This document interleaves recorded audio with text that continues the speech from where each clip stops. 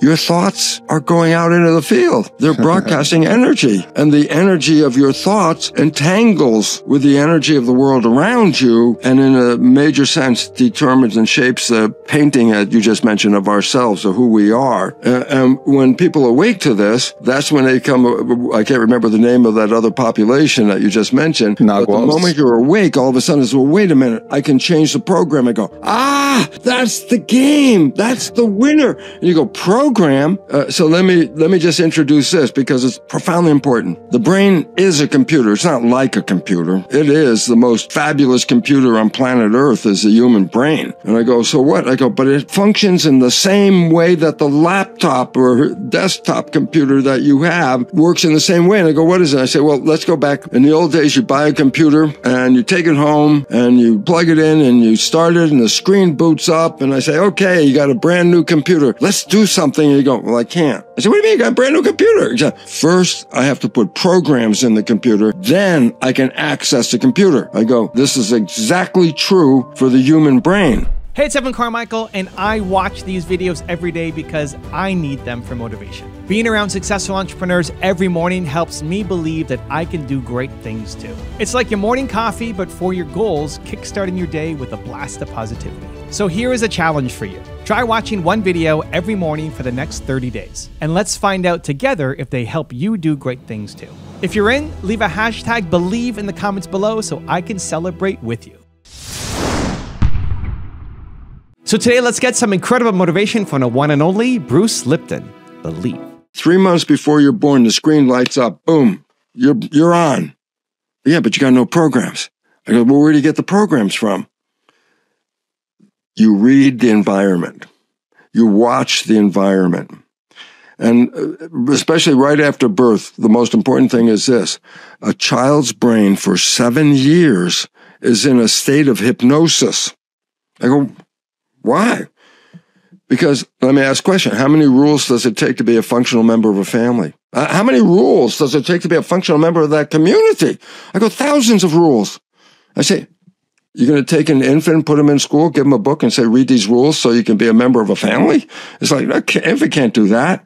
Nature created the first 7 years of that child's life in a state of brain function called theta, which is hypnosis. I go, what's the point? Well, how do you learn the rules? You watch. You watch your parents and you download their behavior. You watch your siblings, you download their behavior. You watch the community and download their behavior. So I say, what's in your subconscious mind? Programs. Yeah? Where'd you get them from? Watching other people. So I said, do those programs support your wishes and desires? And I go, rarely do they do that, but your programs, you needed to get it into the computer. By age 7, you've downloaded the functional programs of how to, be a citizen here, okay? And then what? Then you become conscious at age 7. And that's when you can type on the keyboard and put your information into the computer. And all of a sudden I say, well, that's because you are a creator. Your thoughts are going to put the information in, and your brain is going to use the computation of that to manifest a life that matches the thought. Positive thinking can heal you of any disease. Negative thinking can create any disease. It can even kill you. You believe you're going to die? That's the belief. And I say, so belief, the picture is translated into chemistry, brain, and the chemistry via the blood goes to the cells and controls genetics and behavior. So your thoughts are the primary control of your genes. And I go, significance, just simple conclusion. The old story, what is called genetic determinism, genes determine the character of your life. That's what most people learn, is no longer valid. It is now recognized that the genes are receptive to the signal that you send them. And all of a sudden I say, well, then your thoughts are overriding your genes. I go, yes, they do. And then conclusion, which Mark has been talking about for years, is, well, then you better start thinking healthy thoughts, because it's the negative thoughts that put the chemistry in that will create any disease. And all of a sudden it goes positive thinking, negative thinking, but it's all connected to belief. It is simply impossible to achieve long-term health and happiness if you hate yourself. 100%. This is so important because I have a memory of a point in my life where that changed, just like boom, just like somebody turned a switch. Because I was on the edge of, I could have been diagnosed as manic depressive. Well, happy most of the time, but once it started going wrong, then it was like, this is wrong. And then I give myself the abuse verbally. Oh, you're stupid. You're not good enough. What's wrong with you, Lipton? And I'd be doing that. And I was in my lab and I just spent a procedure that took about an hour to prepare for the experiment. And if you mess it up just a little bit, you have to start all over again. The third time that day, I messed it all up, and now I'm really upset. I spent the whole damn day doing this. It didn't work, and then I'm getting, oh, you idiot, you can't do anything right. And I was giving myself like a parent on my shoulder telling me that's not good enough. And I'll never forget, I was alone in the lab, and I hear this voice. There's nobody there. I hear this voice, and the voice says, don't you have anything better to do than to listen to this crap? And I looked around. I started to laugh because I said, sure, I'd rather go to a movie. So there was a newspaper. I picked up the paper. I found a movie, went off to the theater. Guess what? That whole dialogue ended instantly. I had a choice. That's what it was saying. I have a choice. Do you want to continue this conversation or do you want to do something else? That was the moment of empowerment that was so great because it said, stop, stop, do something else, get out of here. And next time I started to get a little depressed, first thing that came back was the humor of that. And I'd laugh and I go, okay, I'll do something else. After 3 or 4 times, guess what?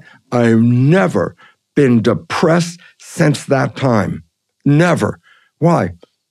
It just doesn't hold in my mind. If a depression, like a negative thing starts happening, I don't sit there and play it over and over and over again, which makes you go downhill.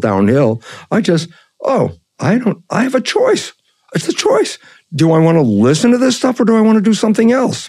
The movie The Matrix, everyone thinks science fiction. I go, no, that's a documentary.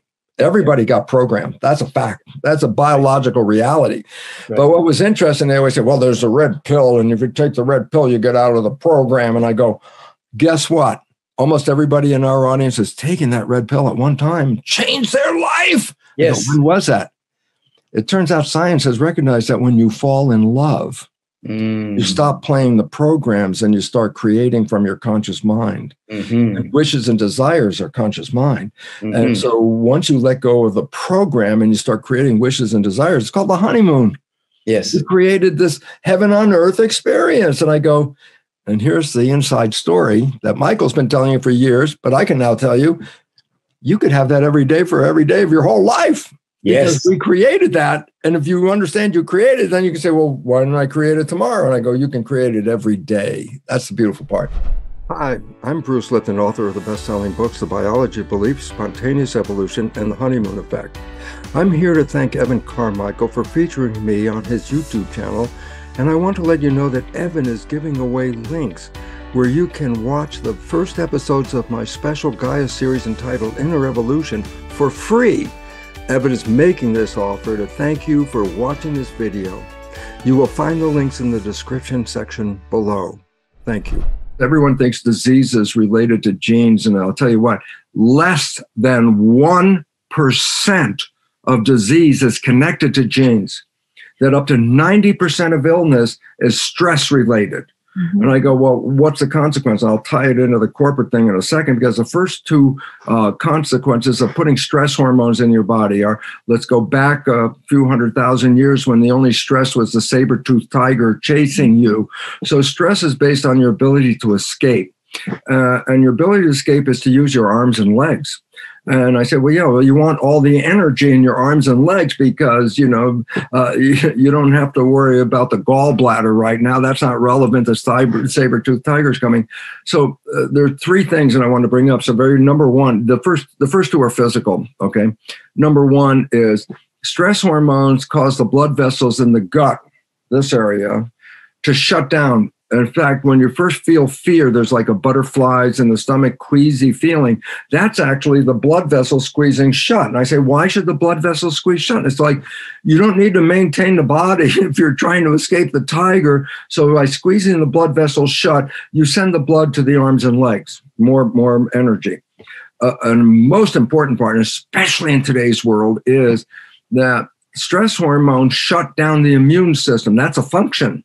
It's so effective that when a doctor wants to transplant an organ into a foreign person and they don't want the recipient's immune system to reject it, they give the patient stress hormones before the transplant because stress hormones shut down the immune system. Reason is simple.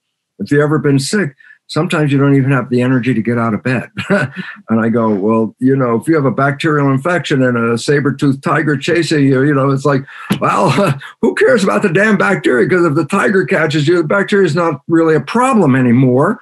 And so the immune system is shut down, which opens us up to a problem. And in today's stressed out world, the amount of illness on this planet with all the money we put into healthcare is rising all of the time. And I go, it's because of the stresses that we're dealing with that's causing this. 90% of health issues on this planet, 90%, probably more, is due to stress. What does that mean?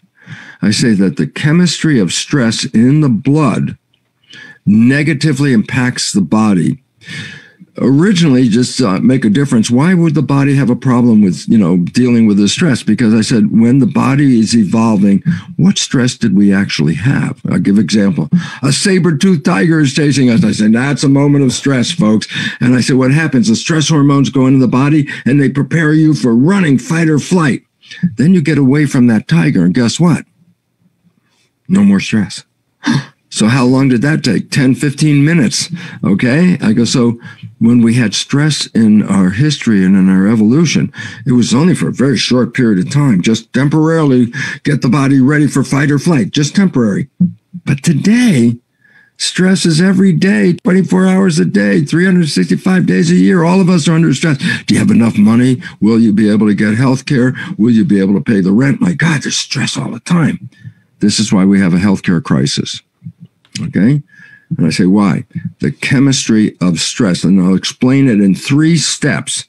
This is the result of stress, so you understand where the problem comes from. When you're in fight or flight, your mission is to run away from the saber-toothed tiger. And I go, so what does that mean? I say, well, you need all the energy in your body to run away from the tiger. And I say, well, what systems do I need to run away from the tiger? I say, well, mainly your arms and legs, because that's going to carry you away. And I say, okay. And I say, so why is that important? I said, because that's where you need the blood. Why? The blood is the energy to make those arms and legs move. So the more blood you have in the muscles, in the arms and legs, the more powerful you are to run away from the problem. Okay. So I go, so where was the blood if there was no stress?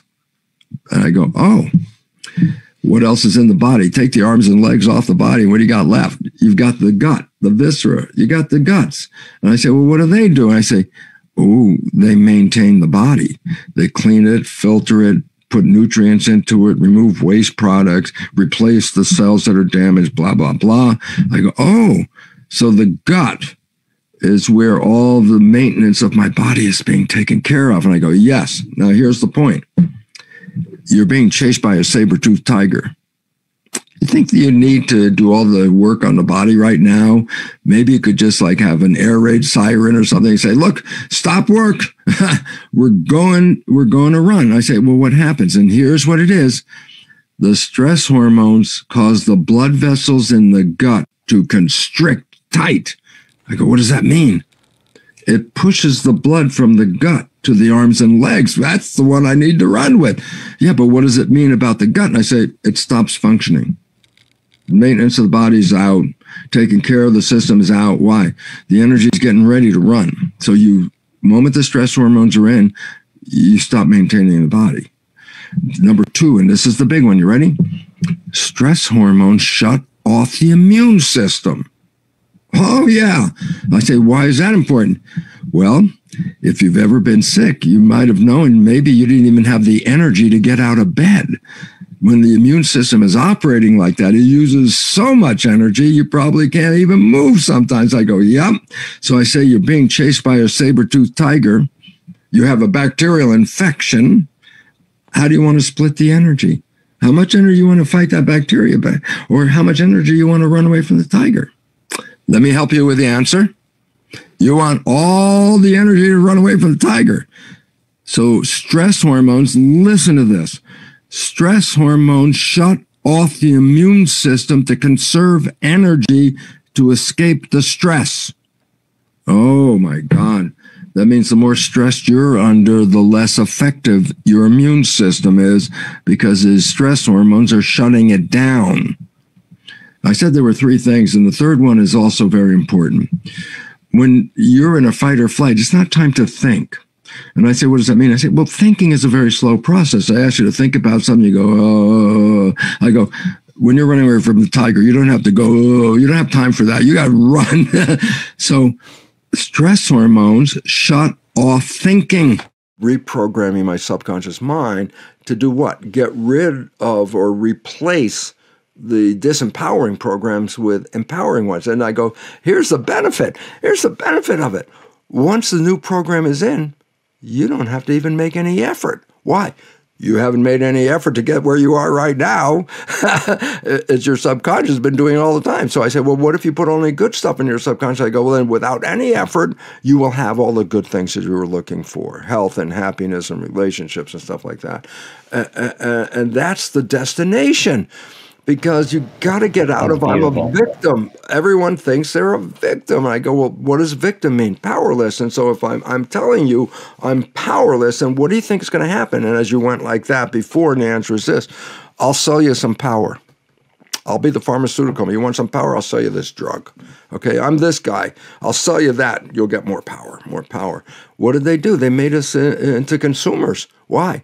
Well, I can't do it. I'm the victim. But they can get it for me. How much do I pay them? I say, well, hey, religion was based on all this stuff. Yeah, how much does it cost me not to go to hell? Well, 10% of your salary was tithing. I go, for what? They're going to protect me from going to hell. The so spiritual people. I go, why am I paying them 10%? I can create my own heaven, which I did. And all of a sudden it says, stop disempowering me. That is the message. Who does it go to? It goes to the medical community, that you disempower me by telling me what my future is going to be, and I buy into the belief in that first 7 years that you control my health. I don't control my health. I'd go to the doctor, and my program is doctor knows about my health. I don't. The doctor says you're going to die in 3 months, then guess what? You just put in your brain a program of, in 3 months, I will be dead, and you will. I say, will you die of the cancer they said you had? And I go, nope. You die from the belief of the 3 months, because when they started doing autopsies on people that we know they were going to die in 3 months of this cancer, and they started finding they didn't die from the cancer. What did they die from? The belief. Belief controls your life. If you believe you're going to die, you can die just from the belief. A lack of knowledge is a lack of power. What you don't know disempowers you. And the idea, for example, that the public has been programmed that you're victims of genetics, and I say, so what does that mean? That makes you powerless, because it comes to health, and all of a sudden you say, well, I can't do anything about it. My genes are doing this. And then you say, who can do something? And then you find a rescuer, and that rescuer will charge you to take care of that belief system that you bought into. So as long as you believe you're a victim, you will pay whatever money it costs to get out of being that victim, and no matter how much. I mean, it was always amazing to me that my brother had Hep C, and then this pill comes out. He goes, oh my God, I can cure Hep C. I go, yeah. It's like, well, what is it? I say, it's this pill. I say, it only costs $1,000 a pill. Yeah. How many do you need? 100 pills. I say, holy crap, $100,000. You know, we have the cure. Why am I charging $100,000? Because humanity doesn't exist. Darwinian theory exists. Darwinian theory says, if I can get it from you, I'm going to get it from you. And you scare people. In my recent lectures, I've gotten a little into this effort of talking about, I call it the power monger's credo. Those that seek power, here's how you do it. You give them the poison for free, and then you charge them for the antidote. I go, that's the game from history on to the current moment. The church gave people hell, which they actually took from Greek mythology, and they gave it to them. And then when Dante put in pictures, and everybody goes, "Oh my God, there's the hell!" And then I say, and then what do? They say, well, for 10% of your salary, called tithing, we'll help you not go there. Well, they created the damn problem. Then they sold them the resolution. And I go, same thing with COVID. You're all going to die. But we have free vaccine. Free vaccine, you lying bastards. There was no ever such thing as Pfizer gave you the vaccine. Congratulations. Thank you, Pfizer. It was $1 billion of our own money. And then they say free. It's like they wanted you to have it so bad because that's disempowerment. And the idea is this is part of a game. Same game from history through. First scare the hell out of you and then tell you how you can avoid the problem.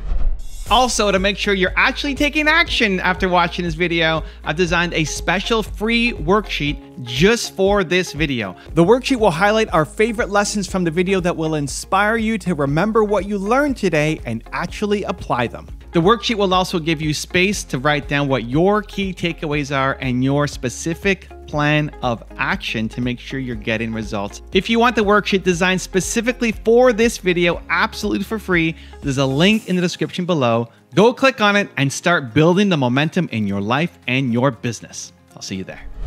5% of the day we move toward wishes, desires, what we want. Even, the addict is like, yeah, I don't want this. This is not my life. I really want this and all that. And then I say, yeah, but that only works 5% of the day. 95% of the day you're coming from the habit. Yeah, but the habit was other people's behavior that you put into the subconscious first. And so 95% of the day you're not operating from your wishes and desires. You're operating from a program. Sure. Okay. But now here's the catch, and then we'll get on to it. And that is this. By definition, if I am thinking all of a sudden, I say, what am I doing next Wednesday? I go into my head and I'm thinking about what I'm doing, what's on Wednesday. By definition, I'm not paying attention to what's going on.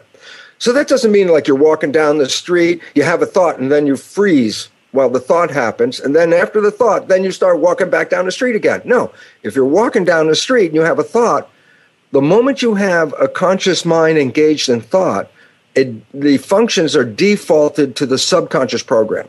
So in other words, I know how to walk. That's a habit. I learned that. So I don't need my conscious mind to tell me how to walk. So my conscious mind goes in thought. I'm still walking. So whatever behavior I'm doing, driving a car, I don't have to pay attention to what's going on when I'm driving a car. I mean, the joke when I lecture about it is I say, look, I've been in a car with a passenger. We get so engaged in a conversation. My conscious mind is tied up with the conversation.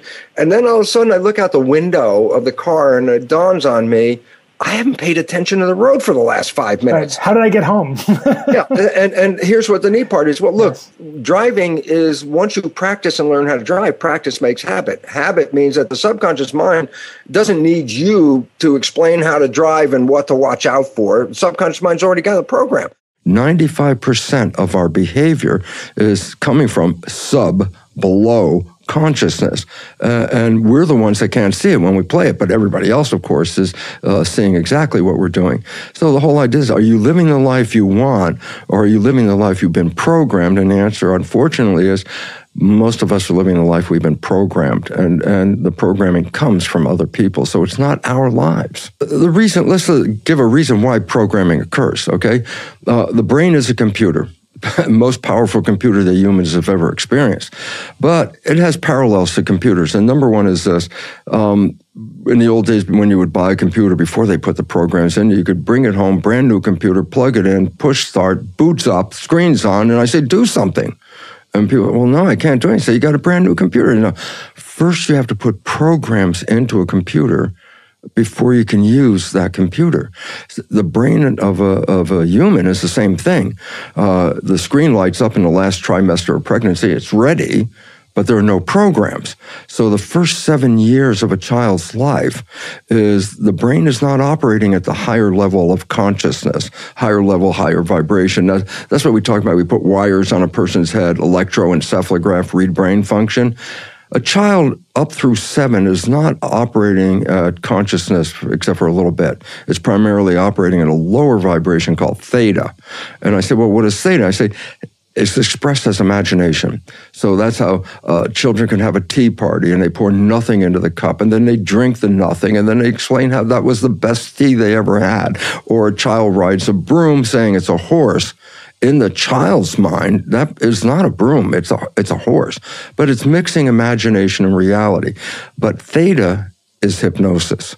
And the significance of that is children have to learn how to become a member of a family, the rules. Member of a community, the rules. I go, how can an infant, a young kid, learn these rules? They can't go to school, they can't read the book and all that. And I say, you don't have to. Nature provided theta hypnosis so that they can observe the parents, the family, and the community. Just observe their behavior and download those as programs. Age 7, then that's when they start to become more conscious and engaging themselves. First 7 years is programming. But after age 7, 95% of your life is coming from that program. So if you can program the child for the first 7 years, then the rest of the life of that child is actually an expression of that program.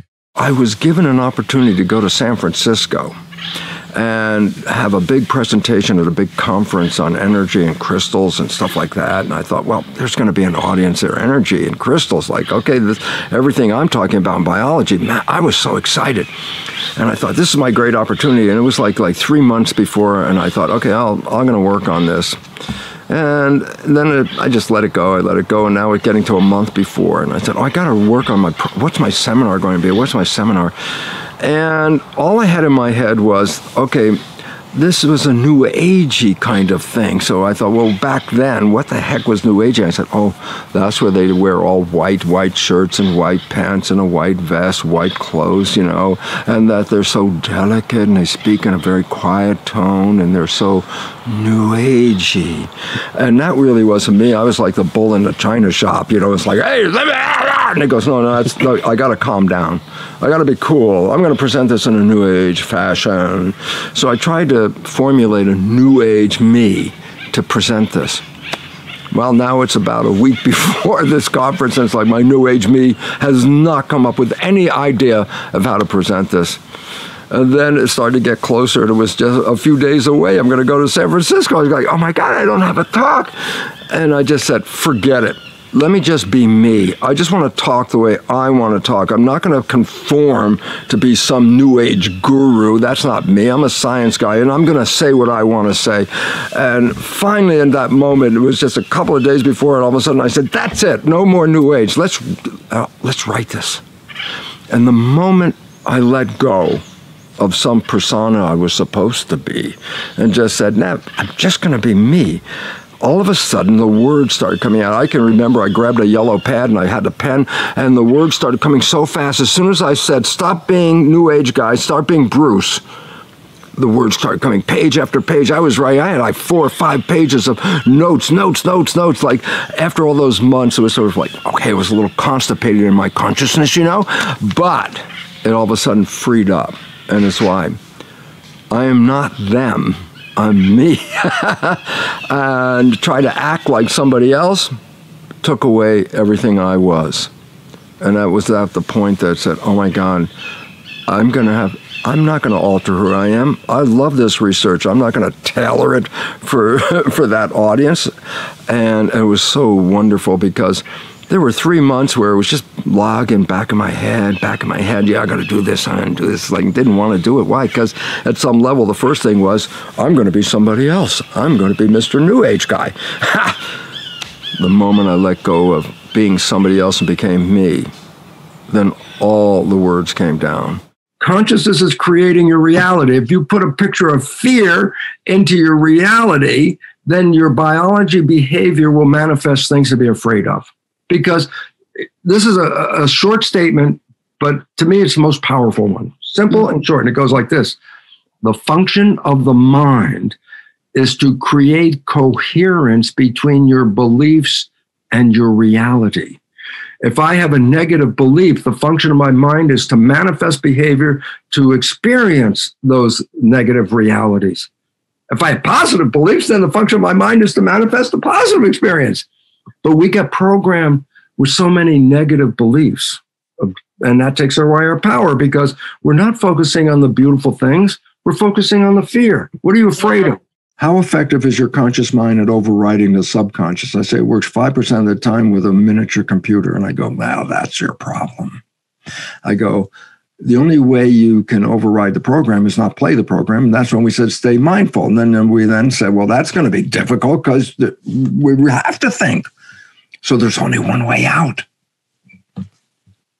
No, don't keep it a secret. Tell everybody. There's only one way out. Reprogram the subconscious mind. And I go, significance. If you would put wishes and desire programs into the subconscious mind, that means that program would be operating 95% of the day. Meaning, whether your conscious mind is in control saying, these are my wishes and desires, or the conscious mind's thinking, then the subconscious mind comes in and says, these are my wishes and desires, then guess what? Then 100% of your life, you're living wishes and desires. And therefore, all of a sudden, then the work has to come back to each of us as individuals. Each of us got programmed. Each of us is manifesting that program.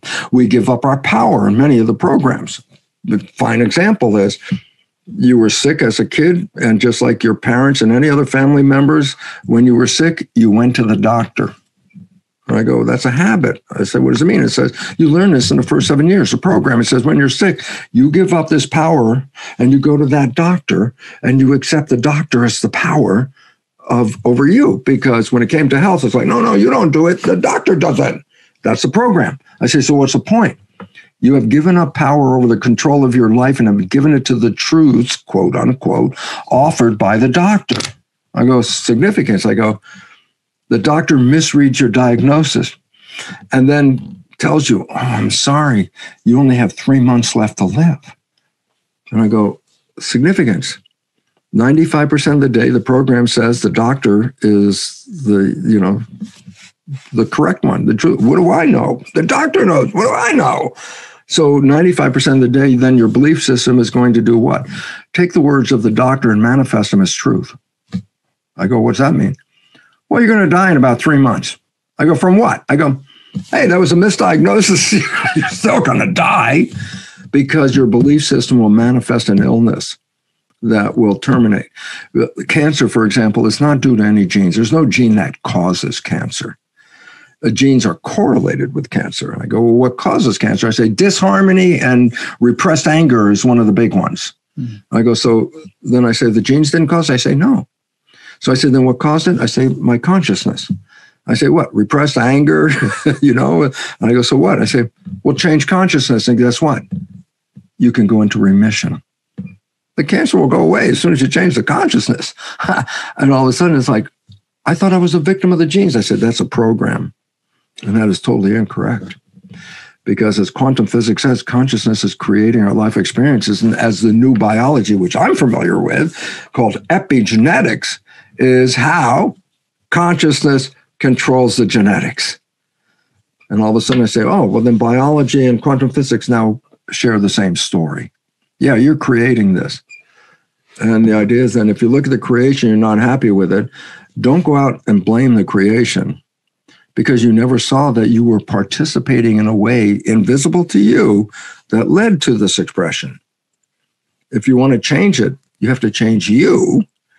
And then the environment will change. The fear, which is human specific, is the fear of mortality. There's no other organism that knows it's going to die. And I say that fear is what then we gave up our power to have somebody assuage that fear. It's like, oh, it's not so bad or whatever. We bought what? Religion. Why did we buy religion? Well, I'm going to tell you about what happens after you die, the big mystery. And I say, oh, Then all of a sudden, guess what? They made the program for my life. I go, who the hell are you to make a program for my life? Well, I bought it because I was in fear, and fear means I have no power. And when I have no power, I'm going to seek someone who says they have the power, and then I'm going to accommodate what they do. And so people join into religion because they have the fear of the afterlife. Well, I'm going to tell you the beautiful part about my research was I didn't believe in spirituality, okay? I had no, to me, afterlife was, I'm chemicals, and when I die, I go back into chemistry. That's what it is. But when I understood this, I said, oh my God, I'm an immortal entity. I'm a spiritual field, quantum mechanics, a field. And all of a sudden, I started to realize, oh my goodness, I have no fear. Why? I'm not going to die. I'm not even in here. So how the hell am I going to die? And once that fear was gone, my life was radically different. I tell you why. Because we all live with that biological imperative that says, I'm afraid to die. And I said, but what if you're not afraid to die? What if you don't see death as an end? What if you see it as just a transition into another way? And all of a sudden I say, what the consequence of that is? No fear. I say, then what does that mean? I say, then I'm more powerful because it was the fear that took away my power. And if I don't have fear, then you can't scare me. And I'm not scared. And I don't care about your rules about afterlife because I have my own understanding now. You don't have to try and tell me about afterlife. I know what I am. I'm a spirit. I'm an energy field. There are 3 ways to change belief, okay? Self-hypnosis, earphones on at night. Repetition, create a new habit. And third one, energy psychology, which allows you to rewrite an existing program in minutes. And we need to do this. Why? Because if you haven't noticed and you haven't looked out the window, the world's falling apart. I go, and why is it falling apart? And the answer is because we're facing what is called the 6th mass extinction of life. The web of life is collapsing. I go, then why is the web of life collapsing? The answer is human behavior. I go, oh, you don't want the web to collapse? We have to change the behavior. And this is what the world is experiencing at this time. The chaos all over the world is bringing to light the fact that these behaviors we're fighting and violently with are behaviors that have taken us out of heaven and put our consciousness into a world that we're experiencing, which is falling apart. You want to make a world of heaven? Then you change the program, and then you could have heaven. It's your belief system that creates this. You fell in love because you stopped playing your program and you created heaven. I say, well, guess what? Heaven was always there, except the damn program got in the way. So you want heaven on earth? Don't play the program, stay mindful, or B, rewrite the existing program and put heaven on earth programs in there, and then 95% of the day you'll be playing that. Your life, 95%, is coming from the program. Your life is a printout of your programs. You just look at your life and recognize simple fact. The things that you like that come into your life, they come in because you have a program to acknowledge those things. But the things you wish, desire, want in your life, and you work hard to make them happen. You struggle. You sweat over it. I'm putting a lot of effort in. I'm going to make this happen. Why are you working so hard? And the answer is whatever that destination is, your program doesn't support it. And you're trying to use your conscious creative mind to override the program. I say, yeah, but conscious mind is 5%, program is 95%. I go, it's not going to work very well at all. So that's why poor people stay poor and rich people stay rich. Yep, that's why the book, Rich Dad, Poor Dad, that was exactly what the whole point was. If you grow up with the programming of a rich family, you don't have to think. Programming is subconscious. Your thinking might be quite stupid. I mean, a former president of ours was a relatively rich person, but not very smart in his conscious mind. But his program was, how I got rich. By what? He downloaded that from his family, okay? And if you're in a poor family, what did you download? Oh, life's a struggle. It's not, I can't get there. As you know, you can change it. I say, yeah, how can you change it? Remember I said, well, there are 2 minds. Conscious is creative, wishes and desires, subconscious hard drive with a program. I say, the conscious mind being creative can learn from anything. Read a self-help book. Oh, yeah, I know how to do that. I say, you read the book. I give you a quiz. You get 100. And it says, yeah, you know this stuff. And then I say, well, now that you know this stuff, did your life change? And the answer is no. I go, why? The conscious mind learns from reading a book. That's not how the subconscious mind learns. So our smarts stay up here. I read the book. I knew the information. I understood how it worked, blah, blah, blah, blah, blah. I go, yeah, that's the thinking mind. That knows. But I go, does that translate into subconscious? I go, no, it doesn't, because that's not how the subconscious mind learns. You want to change the subconscious, then you have to put in the data the way the subconscious mind learns. Conscious mind, creative, can learn from anything. You can just go, aha, I just changed my mind. I can do that, okay? Subconscious mind, habit. Point of habit, it resists change. If a habit changes, then by definition, it's not a habit anymore. So habits resist change, and yet we have these habits. And we want to change them. I say, well, how can you do it? And I say, the only way you can change the habits is the way that the habits were learned in the first place. I go, well, what was that? And I said, first 7 years, your brain was at a lower vibration than consciousness. It was called theta. Theta is hypnosis.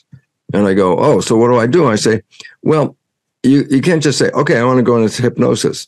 Hypnosis is part of a scale of low vibration going to high during the day. And then when you come home from work, the high vibration slows down and goes to sleep at the lowest vibration. So you go through a range of different vibrations as you're sleeping, awakening, calm, conscious, focus conscious.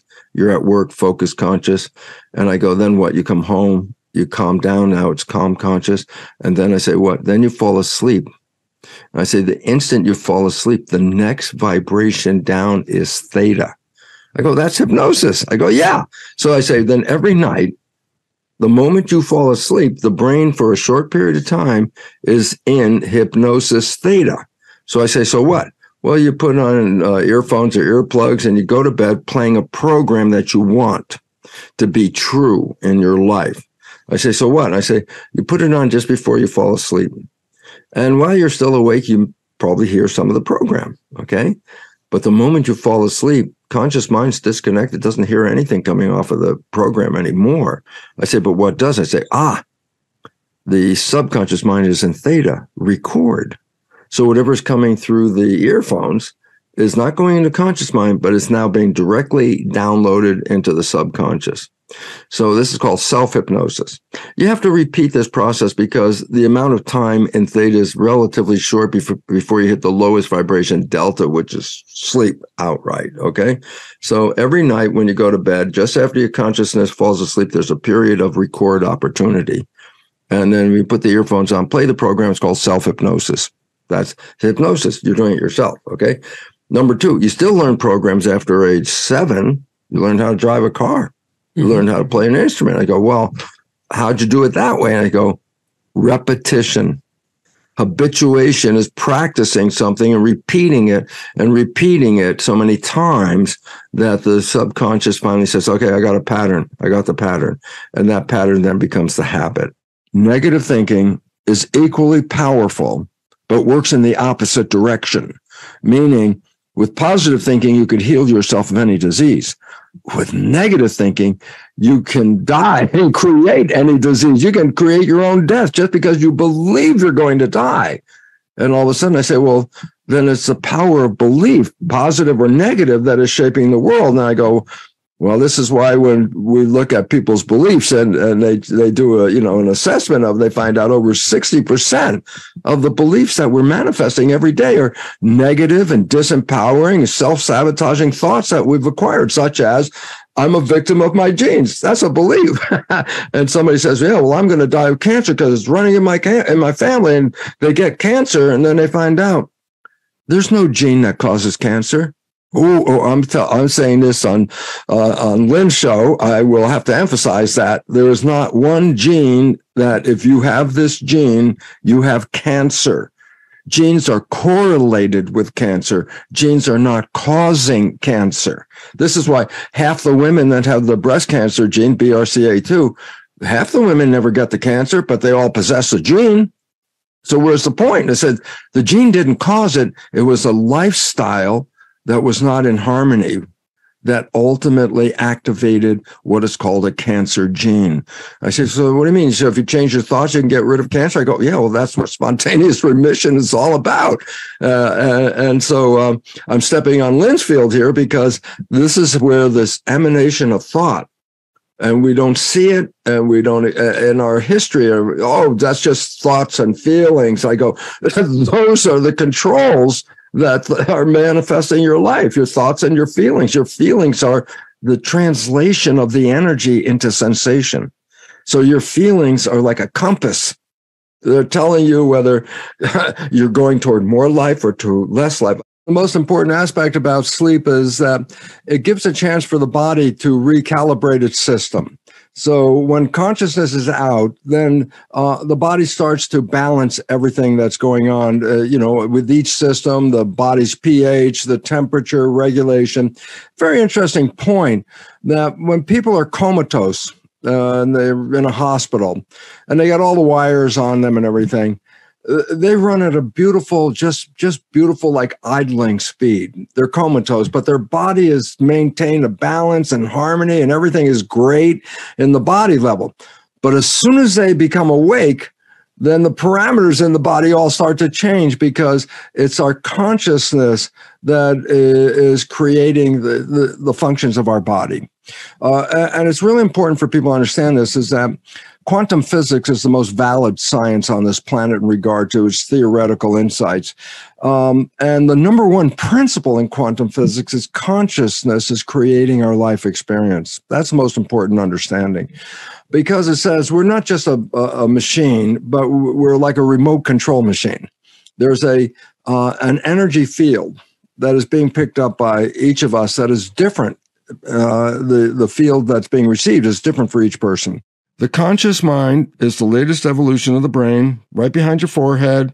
It's the one connected to your personal identity, your spirituality. No two people share that. That's the one with the self receptors, okay?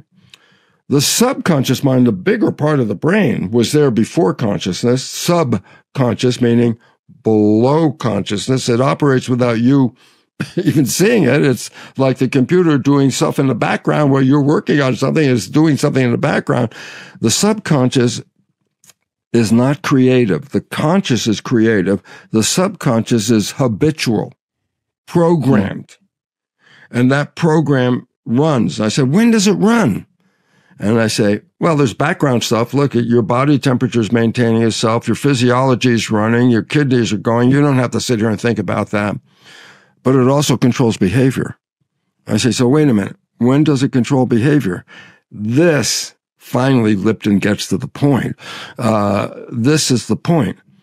The conscious mind, which is creative, has the wishes and desires. You ask anybody, what do you want? The answer comes from the creative conscious mind, okay?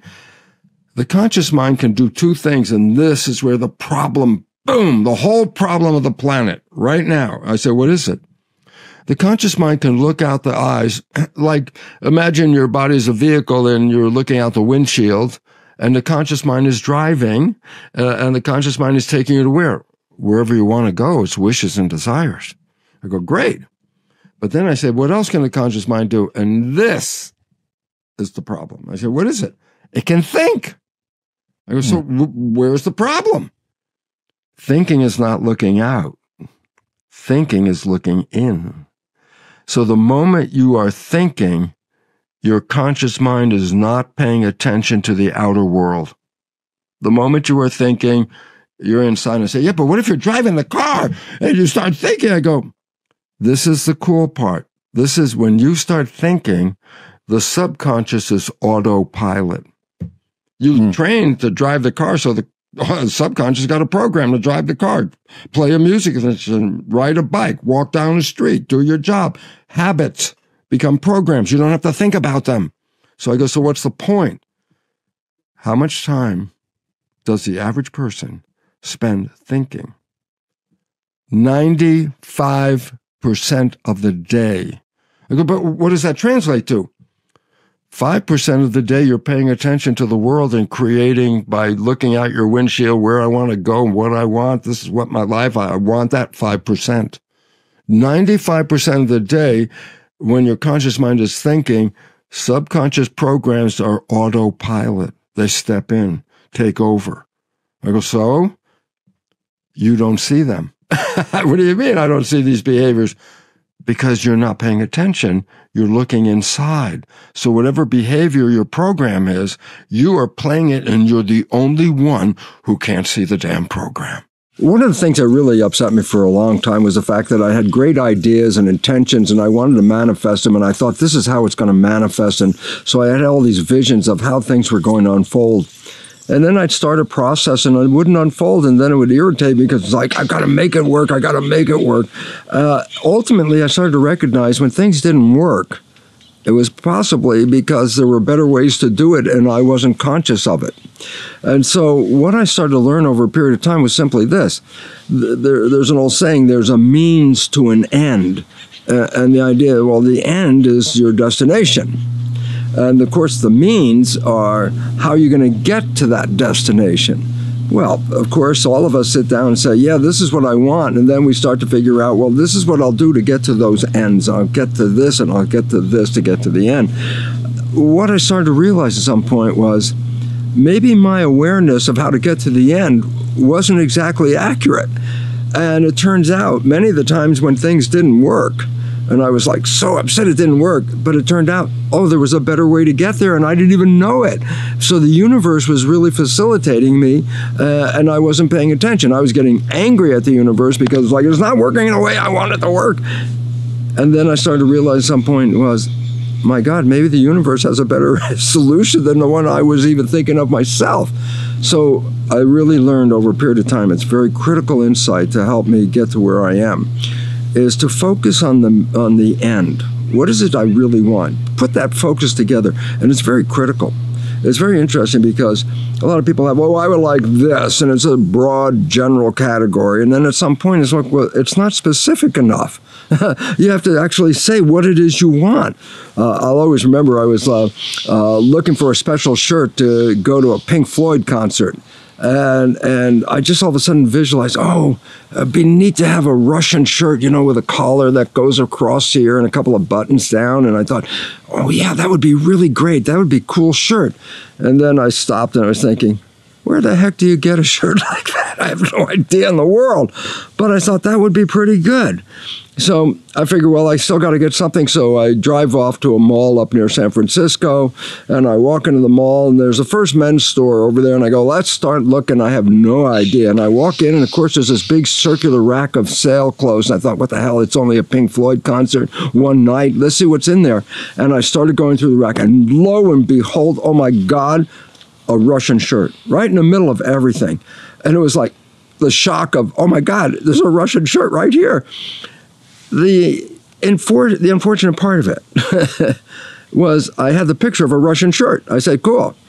I never said what the color was or anything else. I just said Russian shirt. And there was a Russian shirt. Color, gray. No color at all. Why? I didn't put in the concept of color. And the universe said, well, just give it to them in gray. And it was one of those things like, oh, be conscious of what you're asking for, because the more detail you put in, the more the universe can manifest a resolution.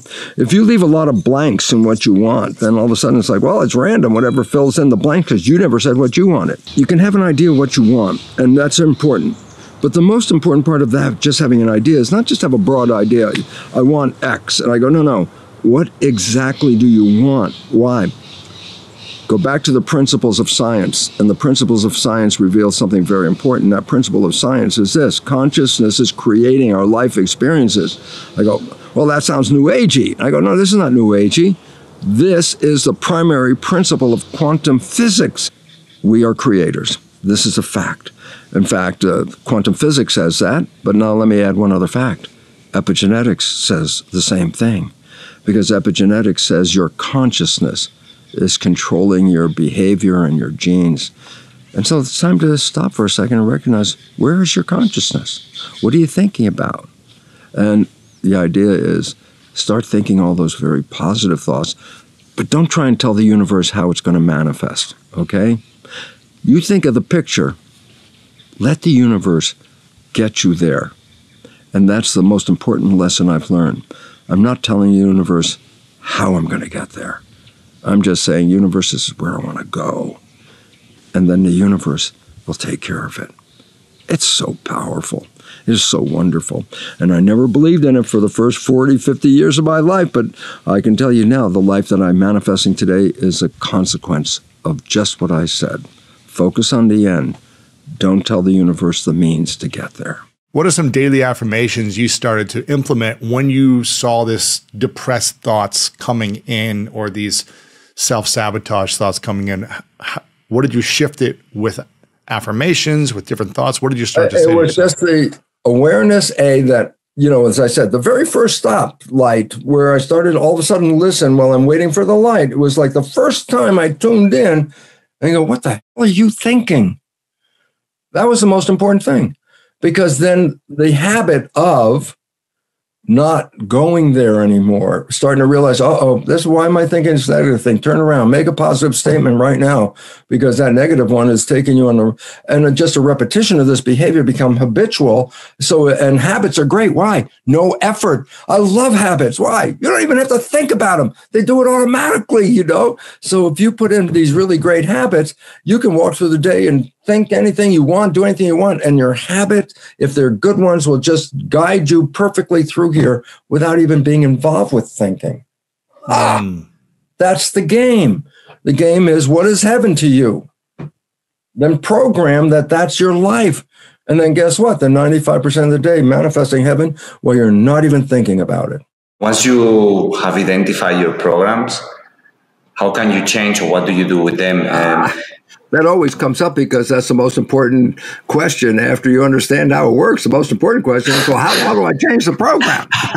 And I go, this is the critical part. The conscious mind is creative, which means it can think of anything. The subconscious mind is programmed. It's got habits. I go, so what? I say, habits, when you have them, it's a habit. You do not want to change a habit, which is important. You learned how to walk before you were 2. I'm glad you don't change your habit, because you'll forget how to walk. I say, nope, same program you learned before 2 can carry you 100 years, same program, okay? Habits do not want to change, because if a habit changes, then by definition, it's not a habit. So the subconscious mind is habit mind. I say, yeah, but how do I change it? I say, there's 3 ways only that you can control this. Number 1, how'd you get the habits in the first place? I say, for 7 years, my brain was at a low vibration called theta, which is just below consciousness. And theta is the direct hypnosis line to the subconscious. So when you're in theta, whatever you're experiencing at that point can be downloaded straight into the subconscious. I say, well, how do you get the theta? I say, interesting. Every day when you're up at work, you got a high vibration in the brain. That's, again, with the wires on your head, EEG. The high vibration is called beta. That's like schoolroom studying, focused consciousness. When you come home and relax, the vibration goes lower. Now it goes into what is called alpha. Alpha is calm, relaxed consciousness. But when you get really calm and you're really relaxed, guess what? Alpha shuts off, you're sleeping. When alpha is off, you are sleeping. But for the next period of time, right after you fell asleep, the brain is operating in theta, and then it goes to the lowest vibration, deep sleep, delta. So theta is a period when your mind goes to sleep, it's open for a little while, and theta is hypnosis. So if you put earphones on, and you play a program at night when you go to bed. Every night you go to bed, just before you fall asleep, you put the earphones on, you play a program about health, a program how to make money, a program how to be, relationships, a self-help program, okay? At night, you put the earphones on when you go to bed. And as soon as you fall asleep, you're not awake anymore. Alpha, close, you're in theta, record. Whatever's coming in through the earphones is not going into the conscious mind. It's going deeper into the subconscious. It's called self-hypnosis. You put the earphones on, you repeat that. Because theta is not a long period after you fall asleep, but if you repeat it every night, you'll get information into the subconscious. So number 1, self-hypnosis, earphones out at night, play a program that you want to be true. Okay, and then it will automatically happen. This is a demonstration that, and it's fun. Why? You were sleeping. You didn't even have to do any work. You just had to go to sleep, and the work would be automatic. So when you wake up after playing this at night, the subconscious will have a new program, and one day you wake up and you're living the new program without even playing the tapes anymore. It's once it's in, okay? So number one is hypnosis, self-hypnosis, okay? But after age 7, the brain is not in hypnosis. And now consciousness is working. I say, but you can still learn a program. You can learn a habit. And I say, how? Practice, repetition. You want to drive a car? Well, I'm not getting in a car until you practice. Why? Because it's the practice that makes the program strong. The body provides us with sensations, pain, love, joy, happiness, anger, whatever. It comes from this mechanism. It's a mechanism. The eyes take in light, but they don't see light back here in the brain. They see energy vibrations. Sound comes in my ears. I don't hear the sound. I hear the vibrations. Taste. That's a vibration. It's a chemical vibration. And all of a sudden, oh my God, this is a transducer. It takes life experiences in a body that gives us vision and smell and taste and touch and pain and love and joy. And I say, and this is sent back to our source. So we came here to have life experiences. And I go, at that moment of awakening, I said, oh crap. Here's the major difference between men and women. Men are not allowed to have these sensory experiences. And I'll give you a reason, but women are. So women are sensitive. And that's a way of life for them. They're sensitive. And then they go, but men are so insensitive. I go, that was a program. We were programmed to be insensitive for a very simple reason. You cannot be a soldier if you're sensitive. You can't kill somebody if you're sensitive. So men have been knowingly programmed to lose sensitivity so they can be used to do those jobs like killing somebody else. And I go, oh my God. Then I missed the reason for being on this planet. I missed the feeling of what is love all about. You know, what are these senses of joy and happiness? I'm not allowed to experience them as a guy because that interferes with a soldier job. I go, I'm wasting my life. And that was a wake-up call. I said, well, damn it, go out and taste it and touch it and feel it and smell it and do whatever you want. And if it's really good, do it again. And if it didn't work out so good, then don't do that one again. You came here to have these experiences. Why would you want to waste your life having all the negative fear, anxiety, all those problems? It was a choice. It was consciousness. But we didn't know that because we were programmed to be victim. And a victim has no power. And as long as you believe you're a victim, then you manifest victim. And this is why I'm so honored to be with you, Jeff, because you're experiencing this. You know this stuff. You're trying to get this message out to the other people. Why? To wake us all up. Because we came here to manifest heaven on earth, like falling in love. And I go, then what about all this war and pestilence and plague and all these things? I go, oh, that's a manifestation. And we're manifesting it. You can live in this world without even being involved with all those things. You just have to change who you are and what you want, conscious mind, versus programs, subconscious mind. And when you understand this, you become empowered. And I say, empowered to do what? I say, create heaven on earth. And then people think, oh, you die and go to heaven. I go, boy, is that a big mistake? Because you're going to get to the pearly gates. St. Peter's going to be there. And he says, well, how was your experience in heaven? He said, what do you mean? I said, you were on earth, right? That's heaven. Why? That's where you came to create. What did you create? I go, oh, I don't want to wait to the end, man. My mother remarried when she was relatively older, and she married this guy who was, I said, curmudgeon-y guy. He was not really a happy guy or anything. He lived to be like 95, 96 or something. He had cancer. My mother took care of him at home. The last week of his life, he essentially wasn't there. He was just comatose, more or less, in the bed. And then 2 days before he died, all of a sudden his eyes opened up. He was there. And he looked at my mother and he said, I didn't have any fun. And all of a sudden I just said, holy crap, he's going to die in 2 days. And he woke up today. He didn't have any fun. I said, that's not me, babe. Because when I finish, it's going to be, that was great. Let's do it again. The immune system protects you from a threat on the inside. Yeah.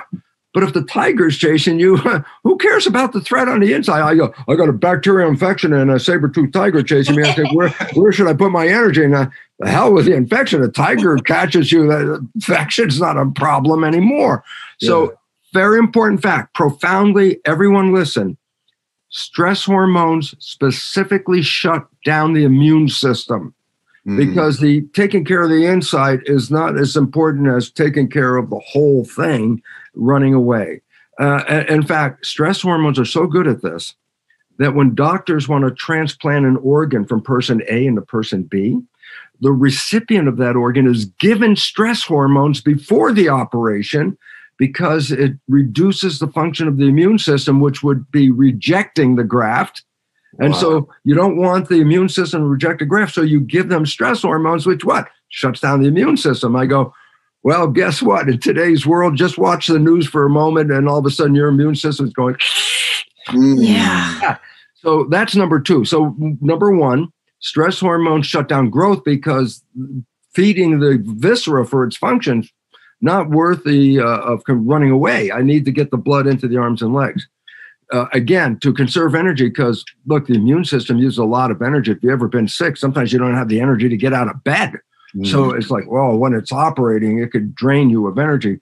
Yeah, but if you're being chased by a saber-toothed tiger, the hell with the immune system. And so you shut that down. So those are two insults to the system. In other words, if I'm not under stress, I'm nourishing my body and I'm encouraging my immune system, I'm staying healthy. But the moment I'm under stress, both of those things shut down and I'm ready to fight or flight. And then I said, well, there's a third one. I call that adding insult to injury. And the answer about what that means is this. The brain has the forebrain where conscious thinking is, conscious thinking, and the hindbrain, which is like habit and reflex behavior. Conscious thinking is slow. I mean, imagine your car is going out of control and it's spinning, and I say, stay in the conscious mind. It's like, oh. I say, yeah, but the moment the car starts to go out of control, the stress hormones go in. Remember, I told you they squeeze the blood vessels in the gut. They squeeze the blood vessels in the forebrain. I say, why? Because it pushes the blood to the hindbrain, which is 1,000,000 times more powerful than the forebrain as a machine processor. And I go, so why is it relevant? I go, because the moment the car is going out of control, it's, oh, well, you're turning the wheel, hitting the pedals, you're doing everything beyond fast, so fast, okay? Yes. So when you're in a stressful situation, thinking is slow. And therefore, the system doesn't want you to be slow. It needs you to go, boom, react, reflect right away. So the blood vessels from the same chemistry, squeezing the blood vessels down the gut, squeeze the blood vessels here, push it to the hindbrain, we become less intelligent when we're under stress because now we're reactive. And it gets to a point that sometimes you're so afraid that you take care of me. And then we give up control to the guy with the bigger stick. Yeah. You take care of me. Well, that means we're a victim. Yeah. Victim means we're powerless. I go, when stress hormones are in the system, the only power you have is to run. And I go, and the relevance about that is very simple. And that is that it was only designed with saber-toothed tigers in mind. I go, why is that relevant? They say, well, the saber-toothed tiger is chasing you. I go, yeah, and I'm running like crazy. I got blood in my arms and legs. I got all the energy. And I say, yeah, but if you escape that tiger in a few minutes of running, then there's no more threat. And then all of a sudden, the stress hormones are gone, and then you're back into growth and everything else. But today, stress is 24/7, 365. A human body was never designed to be maintaining a stress situation because it suppresses the vitality of the system. And in today's world, with the idea of COVID, everyone's afraid. I go, and guess what? The one thing you wanted was your immune system to work. And the one thing that's not working because you're afraid is the immune system. I go, the more fear people have, the sicker they become. Yes. And this is a wake-up call that says, man, we have to stop listening to that fear drum. They keep beating the drum. Everybody's going to die. I go, no, somebody's going to die. You know, there are people who are indeed vulnerable because they're already stressed immune system. People that live in stress are already open to a problem. Older people whose immune system are not working up to the fullest capability, they're under threat because their immune system is already compromised. And then there's the people with what are called comorbidities. I go, what are they? I say, these are stressors on the system that are chronic. Overweight is one of the biggest ones. In the serious cases of COVID, 78% of those serious patients were overweight. Why?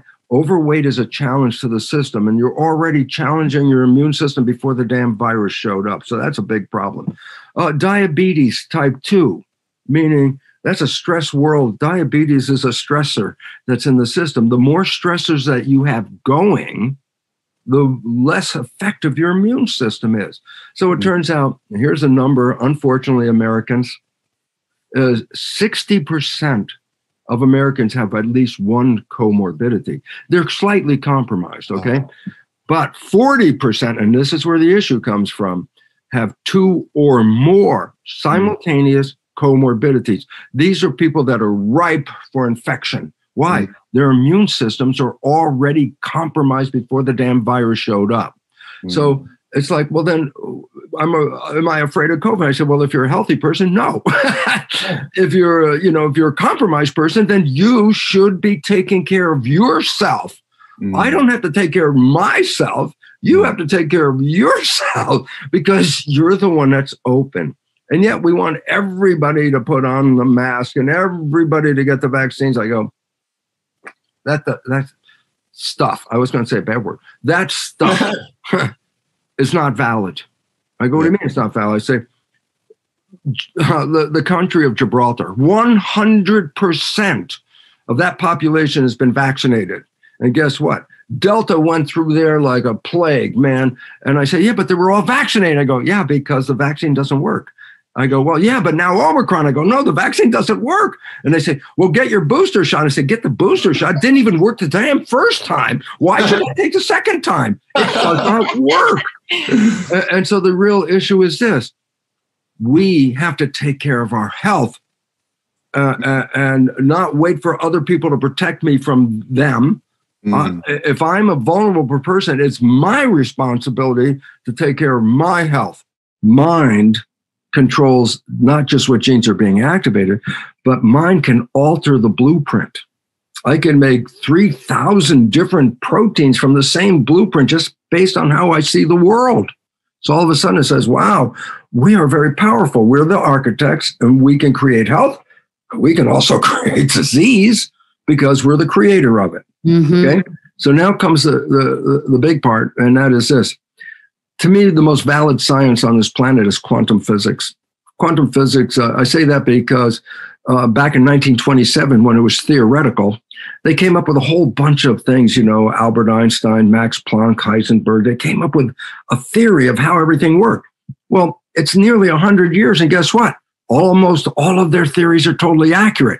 So we have a deep, deep understanding of quantum physics.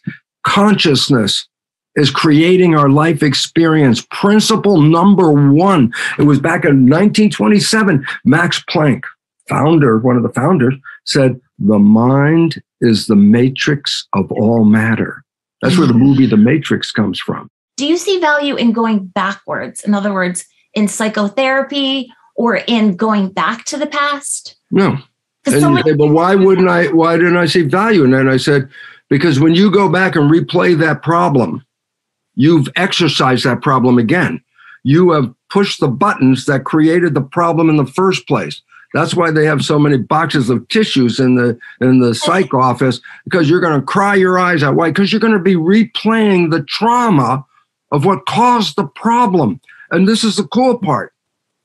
It no longer exists. It's not there anymore, except for you carrying it with you. And there's a point where I say, well, then why should I go back and repeat this? Because it's just going to cause a replay of the same program, which reinforces that program. I go, I don't care about the past. I care about, here I am today. I want to go this way. What do I want today? I don't care about what happened back there. Not that I should forget about it, because I don't want to replay it again. But it doesn't control me anymore, because I say, replaying that is just putting in the old days, they had records you guys don't know about, but they had needle record. And if you keep playing the record, the needle gets deeper in the groove. I go, we don't want to play it again. So it's irrelevant to go back. I like it. There's a story of two Buddhist monks. Monks are not, the male monks are not allowed to touch women. And these two monks are walking along the path, and they come to a river, and there's a woman all dressed up in her wedding finery, and she's crying and crying. And it's, what's wrong? She says, well, I can't get across the water, and, I'll ruin my clothes. And so one monk just picks her up, walks across, drops her on the other side, and then the two monks walk down the street. About half hour, 45 minutes later, the one that didn't pick her up turns to him and said, you picked up a woman back there. And then the other monk says, I put her down 45 minutes ago. You're still carrying her. And if you get the story is this. It was over. The history is over.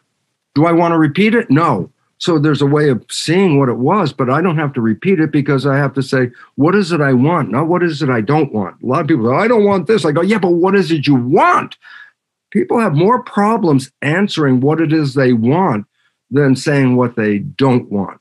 And the important part about this is you can only move into the future that you want by acknowledging what you want, not saying, I don't want that anymore. I said, well, that didn't give you your future.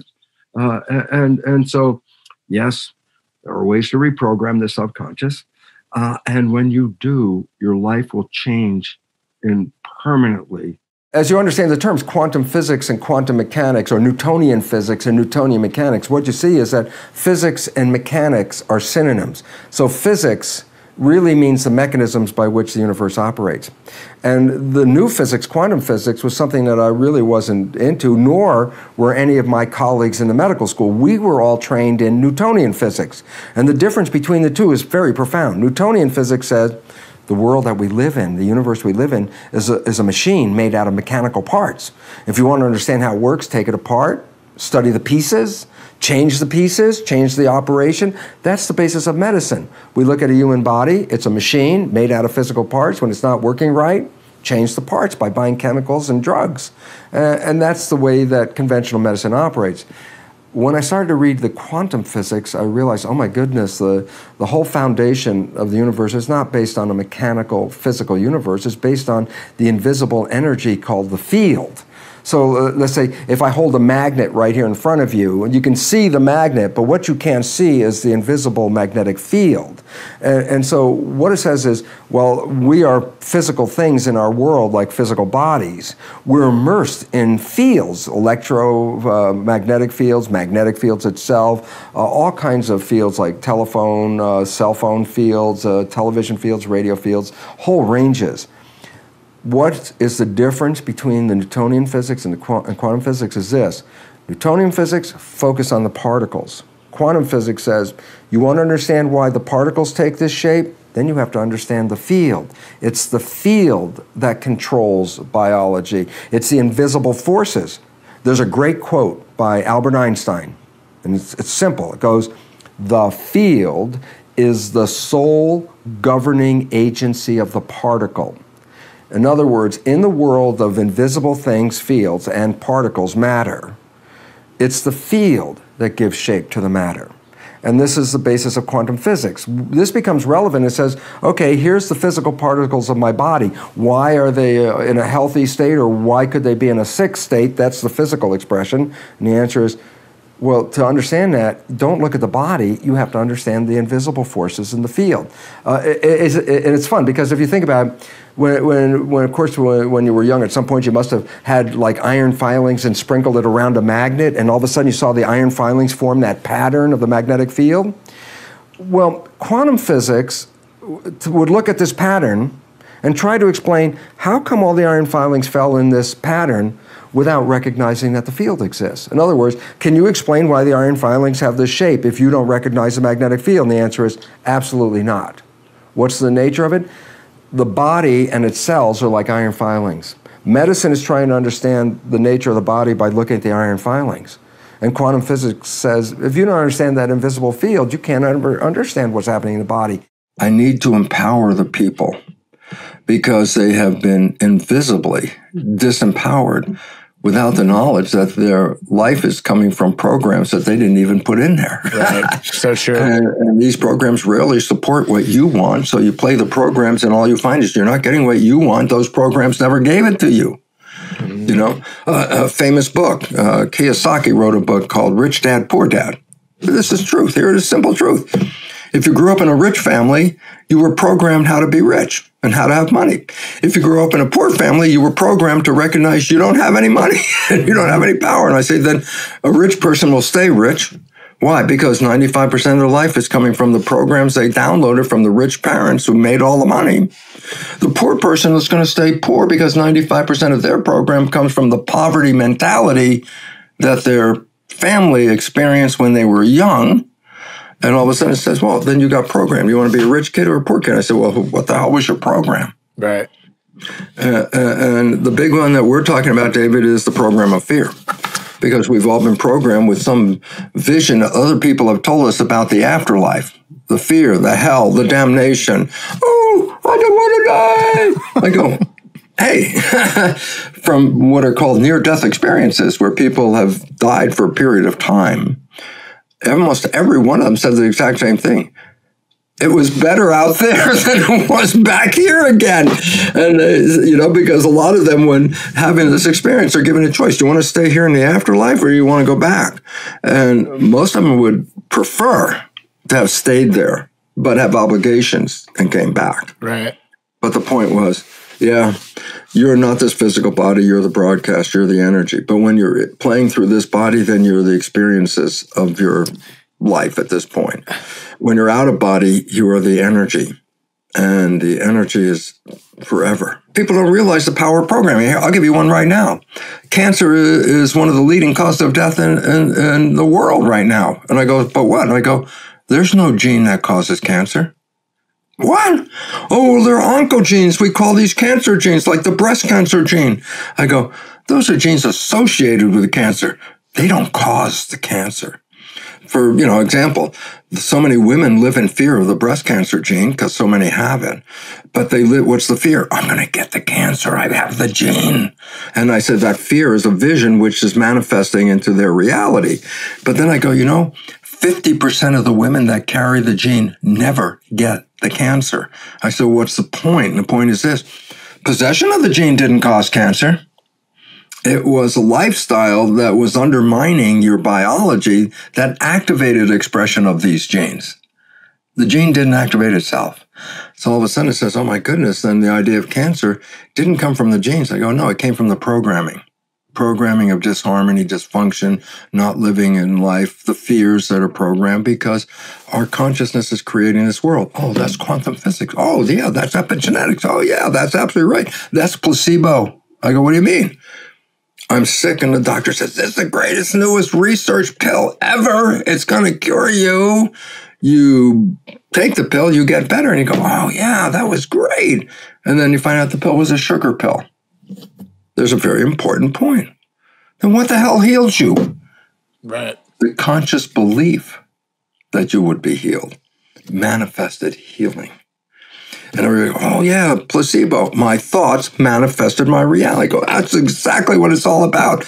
And yet, while we are in a discussion of placebo, what people don't discuss, which is much more important to understand, is while positive thinking can heal us, negative thinking is equally powerful in controlling the character of our lives.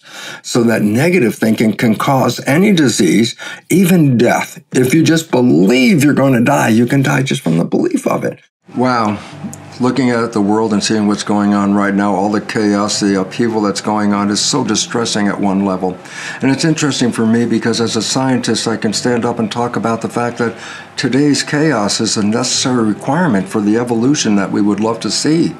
And yet I, like you, have to live in this crazy world. It's mind-blowing, it's crazy. And it becomes really important because all of this stuff that we're hearing is motivating fear. And fear, by its definition, is disempowering. Because when you're in fear, you're expressing, I have no power to take care of myself. And we give up power. And we give it up to other people to create the world for us. And obviously, by looking at this computer and watching what's going on around the world, those so-called leaders are not really helping us get to the destination of a heaven on earth reality. And it's time to recognize, yes, fear takes away our power. I've talked about that in many, many lectures, talked about the fact that stress hormones actually shut down our consciousness and puts us into a reactive mode. Well, this is not a time for reaction. This is a time for creation. And this is what the emphasis of quantum physics has been telling us, that it's our consciousness that is making creation.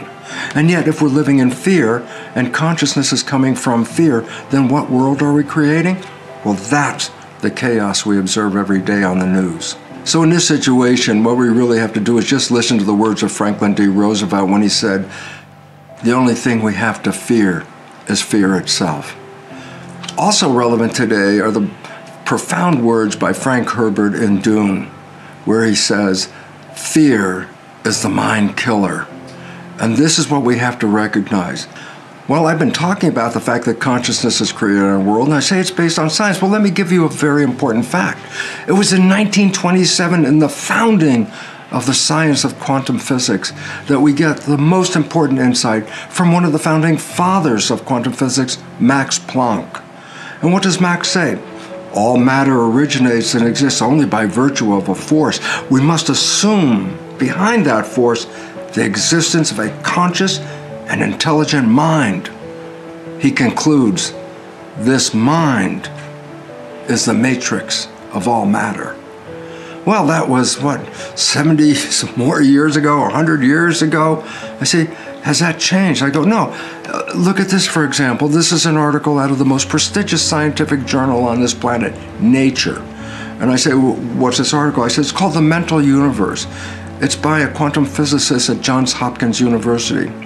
I'm not going to go and describe everything he says in the article because Richard Conn Henry, the author, summed it up in the last sentence. Let me emphasize for you that last sentence in this article on quantum physics. The universe is immaterial. It's mental and spiritual. Live and enjoy. When you think about someone who's an artist and they're creating, a musician, a chef, or in love, like you're in the flow, right? So you're just because you're not thinking. Yeah, you're not thinking, you're doing. And it doesn't mean there's not participation. It just means that you're not thinking of the future. You're kind of just, time and space sort of change. Like you lose track of time, that kind of stuff. Yeah. Not thinking means not diverting to the subconscious, meaning you stay in conscious creativity. Yeah. Conscious creativity is wishes and desires. So a chef is so involved with the cooking and paying attention to all the details, they're not thinking. And I say, well, what does that mean? They're not coming from program. They're coming from creativity, okay? The artist, the chef, the race car driver. Okay? Yeah. Not thinking, man, we're in it. We're going. I had a monk tell me I should write a book called The Speed of Consciousness. Well, that's it. And the subconscious is much faster than the conscious. And that's why in times of emergency, the conscious is too slow to help us. And that's why we jump to it. But then the problem is whatever behavior you're going to express while you're in that subconscious was a program that you had, a positive or negative. Well, up to 60% of the programs that you downloaded are not positive. They're disempowering programs. And in today's world, we're told, don't go by the feelings. If I did, I would have probably been better off at this moment. So when we recognize we have to make a decision, we can do it in two fundamental ways. First, Do an assessment, an analysis of step by step, what does this decision mean and why should I choose it? But when you get to the end, before you absolutely take that information and make a decision based on that, ask your heart. And the reason why is this: the heart doesn't care about the individual steps in the decision. The heart only looks at the conclusion. Either you get more energy from this decision, a good vibe, a feeling that this is right, or the heart will give you a feeling of bad vibes, less energy, a feeling that maybe this isn't the right answer. So the significance is really profound because the heart just reads energy. And higher energy is more life, less energy is less life. So in making a decision, yes, it's acceptable to do the analysis, but before you come to that final decision, please check in with your heart. Feel the feelings. If the feelings are good, that means go toward that direction. But if you feel questioned about it, you feel weaker about it, doesn't just feel right, the heart is telling you right off that that energy is not good for you and you should use some other decision. Oh, wow. That's so wonderful. What a wonderful way to make a decision based on these feelings. And they can help us find the direction that we need to go in and lead us to a better life.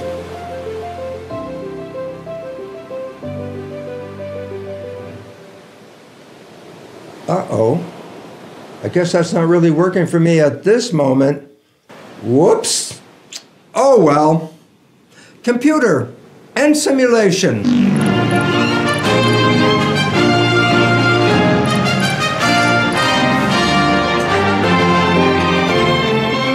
Scotty, how many times have I told you not to leave me off at sea? You know I can't swim. Meet me at the bridge. You have some splaining to do. What do you mean by being able to change inner evolution? Because we all really do believe that genes are destiny. Well, the biggest story comes down to knowledge is power. And everyone goes, yeah, we all know knowledge is power. But let me put it in a better way for us now. A lack of knowledge is a lack of power. And a misperception, by definition, is a lack of knowledge. And now I have to say, we have been for the last 50 years operating under two very important misperceptions. A, the one you brought up, genes control our life. This is totally false. And the second one is actually the idea of a Newtonian universe that's split into physical matter and invisible energy in two different realms, and they don't communicate, and whatever's physical should be, interfered with by something that's physical. So that's why we have pharmaceutical drugs. We have a physical body. You want to fix it, you have to give it something physical. So those are the drugs. And that's an outdated and disempowering illusion, because it turns out it's energy and consciousness that shape the world. And let me just emphasize it so it's not so weird sounding. Yeah, it's consciousness. Our mind is creating this. Well, quantum physics is, to me, the most valid science on the planet. Even before it was fully understood, the theoretical ideas that were presented have all been actually realized that this is such an amazing science, quantum physics. And I say, so what's relevant about this valid science? I go, the first principle in quantum physics is consciousness is creating our life experiences. And, that's so new age. I go, no, that's about as hardcore science as there is. And this consciousness, and this is why I love working with you, Lynn, because your job has been raising consciousness around the world. And that is how we're going to evolve, is not physically evolve, but we're going to evolve with consciousness. And so the knowledge that you're providing for people is empowering, and I like to do the same. The stress hormones shut off the immune system. Okay, so that's two problems right away. Growth maintenance, shut off by blood vessels squeezing shut. Immune system, stress hormones directly inhibit the immune system, so I'm not putting energy into internal problem when I'm being chased. And then I always call the third one the insult to the injury. You just injured your body. Now you will know what the insult is? I told you the stress hormones in the gut squeeze shut when you're in fear. That's butterflies in the stomach. You can feel it. It's just queasy. And I go, what else? the stress hormone shut the blood vessels off in the thinking brain back right here, the prefrontal cortex. And when the blood is squeezed, the blood vessels are squeezed shut here, the blood is pushed to the hindbrain. That's where reflexes occur and reactions occur. No thinking. So guess what? Under stress, you shut down thinking, and now you're just reacting. And I go, so you lost the power of your consciousness. It's not working. What are the main limiting beliefs that you just hear consistently that most people tend to have if they're not in a higher level program that they've caught and switched with? Well, one of the main beliefs that they're caught up in is the lack of power they feel over their own health and their own reality. That I'm a victim. I'm a victim of my genes. I'm a victim of this world out here. I say if the belief system is translated into behavior. If I believe I'm a victim, then my behavior will be as a victim. No power. You guys tell me what to do, and I'll try and do what you just said. And I say, well, that's the biggest problem of all, because quantum physics, I mentioned, is the most valid science. And principle number one is you're the creator of this. And it's like, well, when are you going to own that? And the answer is, I could say it, but then you walk away, and a few minutes later, you're back into your world again. Everything's gone. Listen, it took me a while. I learned and understood that, oh my God, this is how it works. And I was so excited. I wanted to get people, I wanted to tell anybody to listen to the science. This is how it works. So I beginning got some people together, and I started to go off. Let me tell you how to create the most beautiful life experience. And then they'd look at me and they go, Lipton, for a guy who says this, your life doesn't look that good. Interesting. It was my wake-up call that said, how the hell can I talk about how wonderful this is, and I'm not practicing it? And I immediately said to myself, no, don't go out there and talk to anybody about this. Why? Until you do it. So what were the things that were holding you back before you discovered this? And then what was the new program that you started to implement for yourself on a consistent basis to have 100% upgraded program? Yeah. Well, one of the things professionally, okay, I was doing a great job. I had a great professorship in a medical school, all that kind of stuff. Personally, my life sucked. Really? I couldn't get a relationship off the ground. I go, why not? I go, well, now that I know about it, I was programmed about relationships by observing my father and my mother. Well, they had dysfunctional relationships. So what do you think I downloaded? Dysfunction. Yeah. So my conscious mind goes forward and says, yeah, I want to have a great relationship. I get into it. My subconscious mind steps up and says, so this is how we do a relationship. Ooh, uh-oh, game over. Right. Why? Because I didn't see the negative behaviors that I was putting out. My potential partner saw them and gave them cause for alarm. I don't think I want to be with this guy, that was me. And then I realized that. And that's when I really had to go in first thing and start to change. Who am I? And I'll tell you the biggest problem now after years of working, people do not love themselves. And I said, what does that mean? I said, if you have a program where you don't love yourself, then rationally, logically, can anybody else love you? And the answer is no. Because you don't think you're lovable. That's right. And somebody says you are, I love you. And then you go, well, you probably don't have any quality control. I know I'm not lovable. What's wrong with you? And then at some point you push them away and then they're not there. And then you go, I'm not lovable. Nobody's here. I pushed them away, and I changed that. I was nearly 45 years old, 40 some years old. And I had zero quality relationships for all that life. Right. I changed the program. And within a couple of years, I'm now with my partner, Margaret. And the fact is, she was involved with a workshop training program for people. So she understood processing and stuff. And when I came and we added the science and the processing, we've been living a honeymoon for 26 years. Really? 26 years waking up every day going, wow, still here. Another day for fun. Another day for being in love. It was great, and it still is. But if I didn't change the program, that would never have been part of my life at all. I would have been my whole life struggling. It's been a very strange year on this planet. Chaos is happening all over the place. And we're looking at this going on, what's going on with our world? It seems like it's turning upside down. The answer is, it is turning upside down.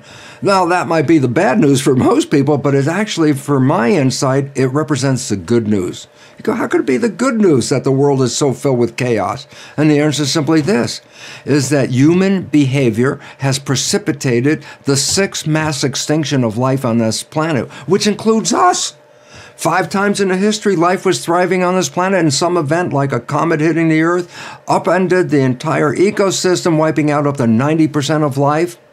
This is the 6th mass extinction, and the source of this is much closer to home than a comet, because the source of our extinction is human behavior. We are undermining the web of life, and as a result, there's a collapse of nature going on all around us. If we don't change, we're going to go extinct. I'm not talking 1,000 years, folks. I'm talking decades from now. So what you're seeing is a collapse of a foundation. Civilization is changing so rapidly. COVID has pushed it super fast. All of things are changing with the COVID. The way we work on the world and we commute on the world, things like that are profoundly different now, and we're moving into a different way of life. We are not going back to the old way of life. We are creating a new version. So when you look at the world falling apart, don't be afraid. Actually, be very joyous. Why? If it doesn't fall apart, extinction is right here in a few decades. If it falls apart, it gives us an opportunity to create something better, to move from here to there. Frequently, I'm asked every day, how come you look so happy? And the answer is, I wake up happy. And why do I get this happiness? Where's it coming from? And the answer is this, it's another day on planet Earth. And what's so exciting about it is, it's another day that I have no idea what's going to happen, but the greatest wishes and desires for some fun and excitement and a very joyous life. So I start off with, today's going to be a great day. And almost every day, it ends up being a great day. Doesn't mean everything works right, but the beautiful part about it is, I've really learned not to carry anything forward that is not really happy and joyous in my life. It reminds me of a story. 2 Buddhist monks are walking along, and Buddhist monks are not allowed to touch women at all. And these 2 Buddhist monks are walking along, and they come to a river, and at that river there's a woman dressed in her wedding finery, and she's crying because she can't get across the river wearing these clothes. So one of the monks just picks her up, carries her across, drops her off on the other side. Then the 2 monks continue walking. And about an hour and a half down the road, one monk says to the other one, how could you pick up a woman? And the one who picked up the woman looked at him and said, I dropped her off an hour and a half ago. Why are you still carrying her? And the whole idea about that is, the meaning of it is, when events happen in our life, it's not necessary to keep carrying them, especially if they're negative ones. You can just stop right there and go on to the next thing. It's a choice. Do I want to be in an environment where I'm not happy? Or do I want to be in an environment where I am happy? Oh, choice? Well, obviously. But most of us have that choice, but are so caught up in conventional rules and conventional way of mannerisms and social structure that we hold ourselves in places we don't even want to be. And then we sit there in our mind getting aggravated by the whole fact of, I don't even want to be here. And I go, well, then guess what? Choice. Pick a place you want to be. Go to the movie. Go do something else. Break the pattern. And when you break the pattern is your moment of power. Because when the pattern is broken, there's new choices at that moment. But if you don't break the pattern, you're going to follow a litany of up or down, depending how you started off the process. The litany down, not a great trip, I'll tell you that. But hey, I think it's over 20-some years, I haven't been depressed. I haven't even been angry. I get upset by some things, of course, but it doesn't mean I hold them. I drop that person off on the other side of the river and stop carrying it. And this is the choice. It really is a choice. You have to think about it, because it's a conscious awakening at a moment that gives you a choice, that wakes up and goes, do I want to do this? And that's that moment of choice. You take that moment of choice, and then you say, I'm moving into where I want to go. You make a habit out of this because you repeat this. And then guess what? You don't even have to think about it anymore, because the subconscious program will always redirect you to the place you want to be. And the whole other world that we used to experience, that used to irritate us and aggravate us and all that anxiety stuff, It just doesn't exist. And it doesn't mean everything's going right. But the whole beautiful part about it is, well, if it doesn't go right, okay, stop now. Let's go do something else. Because it's the idea, it didn't go right, and then why didn't it go right, and who didn't make it right, and where's it going to go now, and blah, blah, blah. And what are you doing? You're digging a hole, and it's not going up, it's going down. And the whole idea is choice. But the most important part of choice is you have to stop long enough, not get caught up in the program and play out the program. There's a moment while you're playing the program, maybe you can separate and look at yourself and say, why am I doing this? Because that is the moment of power. That is the moment where you can say, I have a choice. I can do something totally different than to stew in this stuff. And then you are a powerful person. The subconscious mind is 1 million times more powerful and works 95% of the time versus the small conscious mind working 5%. I say, that's the one that's stressed. That's the one that's struggling. It says, I want something and I'm not getting it, and I'm going to make it. And I go, you're trying to change the world when your own behavior was the one that was sabotaging it. And that's because you didn't see your programs. And like Bill, you engage these programs and you don't even know you have these programs. But then, as I said, well, if you want to see your programs, your life, 95% coming from the program, your life is a printout of your programs. The things you like, as I said, they came in because you have a program to acknowledge them. But if you understand the things you struggle over are not because the outside is preventing you from getting there, it was your own invisible 95% of the day playing programs you didn't even know you had. And that's where the sabotage comes from. And yet we want to blame and fix everybody on the outside and think that we're just the recipients of all this without recognizing we're the creator of all this. And that sounds like, oh, so new agey. And I go, listen, quantum physics is the most valid science on this planet. And principle number one, quantum physics, consciousness is creating our life experiences. You want to change your life? You don't change the world. You change your own consciousness. The world changes after that. Whatever you're waiting for, be it peace of mind, contentment, health, it will surely come, but only when you're ready to receive it with openness and gratitude. Of all the characteristics needed for both a happy and morally decent life, none surpasses gratitude. Happiness and health are the just rewards for living in gratitude. Wow, I remember the first time I read that. I doubted that gratitude could give me health and happiness, but now I know differently. Igor, how sweet of you to remember my birthday. Listen, let me blow out the candles, make a wish, and then we'll have a party later. Ah, yes, another year would be wonderful. Ah, well, you know what? That whole story that Ben Franklin told us about gratitude and health, well, it actually works. And now scientifically we know why. Because built into every one of our cells is the fountain of youth. What's the fountain of youth in the cell? Well, it's something called telomeres. Telomeres, they are special parts of the DNA. So when you open up the nucleus of the cell, the chromosomes come out, and there are 46 chromosomes, 23 from your mother and 23 from your father. But what is a chromosome? Well, what it is a sleeve of protein wrapped around a double helix of DNA. And the significance about this is the telomeres, as you can see in this picture of an X and Y chromosome, stained red are the telomeres at the ends of the chromosome. They're the ends of the DNA are. I say, so what is the telomere? It's extensions of DNA after the genes, meaning it's a part of the DNA that doesn't program anything. It's just extended DNA. Happiness and gratitude, now that's the big one. Happiness and gratitude means you love your life so much that you want more. So unconsciously, you will activate the enzyme to increase and enhance your life. This is also associated with a positive outlook, because if you have a positive outlook, that means you're looking toward a future. And again, feedback says then we're going to have to activate this enzyme to have that future. And the last two aspects that enhance the enzyme and give you long life are very important, and that is, again, having that self-love, appreciating yourself, which means I'm enjoying and appreciating my life experience. And when you're in love, that, of course, drives you to stay around even longer, and that will activate the enzyme. And lastly, and most importantly, is being in service, meaning you have something to do. And what the feedback of the system is says, I can't end now, I have to be here longer, I have something to do. And so being in service is one of the most important things to extend your telomeres and keep you around. And in conclusion, the information about telomeres and telomerase is very important because they represent the equivalent of a fountain of youth in every cell.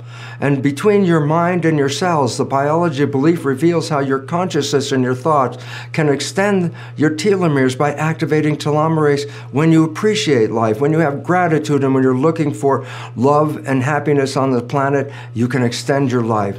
So interesting, you're very powerful to change your life and make it one of happiness, joy, and health for a long, long time. A lack of knowledge is a lack of power. And I say, you're suffering out here because you feel you have no power. And if you really understand the biology that we're talking about and the spirituality that you're talking about, and you start to recognize it, you recognize, oh my God, you are so powerful, and yet you have a belief of victim. And since belief controls it, no matter how powerful you are, if your belief is you're a victim, then you are a victim. And we have been victimized by beliefs that are incorrect. And if we adjust the science, it automatically then comes right together with the whole spiritual message that Agape and my brother Reverend here have been providing for years. But there's a scientific context to it, because a lot of people go, well, this is scientific. I go, yes, it is. I mean, what are those flawed beliefs that we've been living under all these years? Well, there are four of them, and two of them are actually part of Darwinian theory, which I'll mention. But the first one that's really important is people have been programmed the belief that the genes they inherited at conception are programming the rest of their life. The genes, we didn't select them as far as we know. If you don't like the characteristics, you can't change these genes. And then we add on top of that, we say, and the genes turn on and off by themselves. And all of a sudden you start to realize, then I'm not running my life. The genes are running my life. Oh my God, there's cancer in the family and their genes are going, I'm going to get a cancer gene. And I say, what's the belief? You already got the belief. I'm going to get cancer. I go, this is trouble right there. Right. Just a little sidebar, because I love this sidebar. There's not one gene that causes cancer. Cancer is not caused by a gene. Cancer is caused by disharmony in your life. Unresolved anger is the biggest one. Feeling lost, left out, not part of something is another one that separates you. And I want people to understand that, because so many people say, oh, I've got this cancer and the gene does, and I'm just a victim back here, and the genes took this and genes made this. And I go, stop. You are co-creating with those genes. The gene does not turn on and off, and the gene does not control things. The gene responds to the environment. And if your perception of the environment is not in harmony and support of your life, that disharmony is what can activate a gene. A gene is a blueprint, just like in an architect's office. And I say, you go into an architect office and she's working on a blueprint. You ask her and you say, hey, is your blueprint on or off? And she'd look at you like, what, are you crazy? It's a blueprint. There's no on and off. I go, yes. DNA is a blueprint to make the proteins of the body. It cannot turn itself on and off. You need an architect. Consciousness, mind is architect. Right. That turns the genes on and can modify the readout of the genes. Consciousness is controlling your genetic activity. When people follow the fate of a child adopted into a family where there's cancer, they find that the adopted child will get the same family cancer at the same probability as any of the natural siblings. So an adopted child gets that cancer. But here's the point. The adopted child came from totally different genetics. So it was not the genetics that pushed that cancer. It was being adopted into a family where the programming was not giving them wholeness, health, happiness. It's just stressful, very stressful programming. And as you said, stress. American Psychological Association recognizes 90% of doctor visits are stress-related visits. And we don't focus on the stress. That's like, oh, a side thing. I say, no, it's not a side thing. It's the number one thing that is coming from the top down. And the genes are blueprints to make the proteins of the body, 100,000 different proteins, like building blocks, okay? Proteins are complex molecules, and they wear out. Proteins wear out all the time. So you have to replace them. I said, well, how do you replace this complex molecule? And the answer is DNA is a blueprint to make a protein. I go, so what? And I go, well, you go into an architect's office and she's working on a blueprint. And I say, well, ask her, is your blueprint on or off? And she would look at it and go, what are you talking about? It's a blueprint. It's so on and off. I go, precisely. Genes cannot turn themselves on and off. They don't self-actualize. They're controlled by environmental signals. And all of a sudden, oh my God, well, if the environment is controlling this, then your programming in the environment, your lifestyle in the environment, and all these other things now become the primary controlling factor of your genes, not the genes. And we have to let go, because when I was programming the doctors that, oh, genes turn on and off and all that stuff, I was programming that people are victims. Because, as I said, as far as you know, you didn't pick the genes, you can't change them, they operate by themselves. And so we were programming victim. And then it turns out the new science of epigenetics is not victim, you're the one that's actually controlling it with your behavior. If my thoughts are distorted because of animal soul, when I broadcast these thoughts, I'm not activating what I want. I'm activating what the program wants. And I started to realize that because the magnetic field, as you said, is shaping our experiences in this world at this point. And that's what you can read with magnetoencephalograph. You're reading these fields, which are your thoughts. And then I started to realize when the field is mainly run by the animal soul, I'm not controlling that. That was the automatic program. That's a program. That's not me. That's program. And I realized I could observe me doing the program, but there's a point, like you recognize, there's a point to say, wait a minute, I'm the controller. I don't want that program. I want to use my human soul to run the show. And as you said, same thing. Once you start coming from the human soul, you override the animal soul. And that's when you become the creator. And because of our creation, not only is information coming in, but as the magnetoencephalograph shows, the information going out. And I say, it affects the world we're living in. Okay, that's the experience you have now. But it also goes back to the original spirit. And this is the karma part where my life experience has distorted my spiritual broadcast. And I say, well, how do I get back? And I say, it's very simple. You just have to know who you are. And this is what you said, and it's true. Most people have no idea who they are. They think they're this physical body. And I said, that's what I used to think when I was conventional science. But once I understood the physics and the role of energy and consciousness and spirit, the game changed for me. I said, wait a minute, I don't want to be animal soul. I want to be Bruce's soul. I want Bruce's to create this, not the program from mother and father and culture. I don't want that one. I want one. And like you, I started to recognize, well, wait, I can change.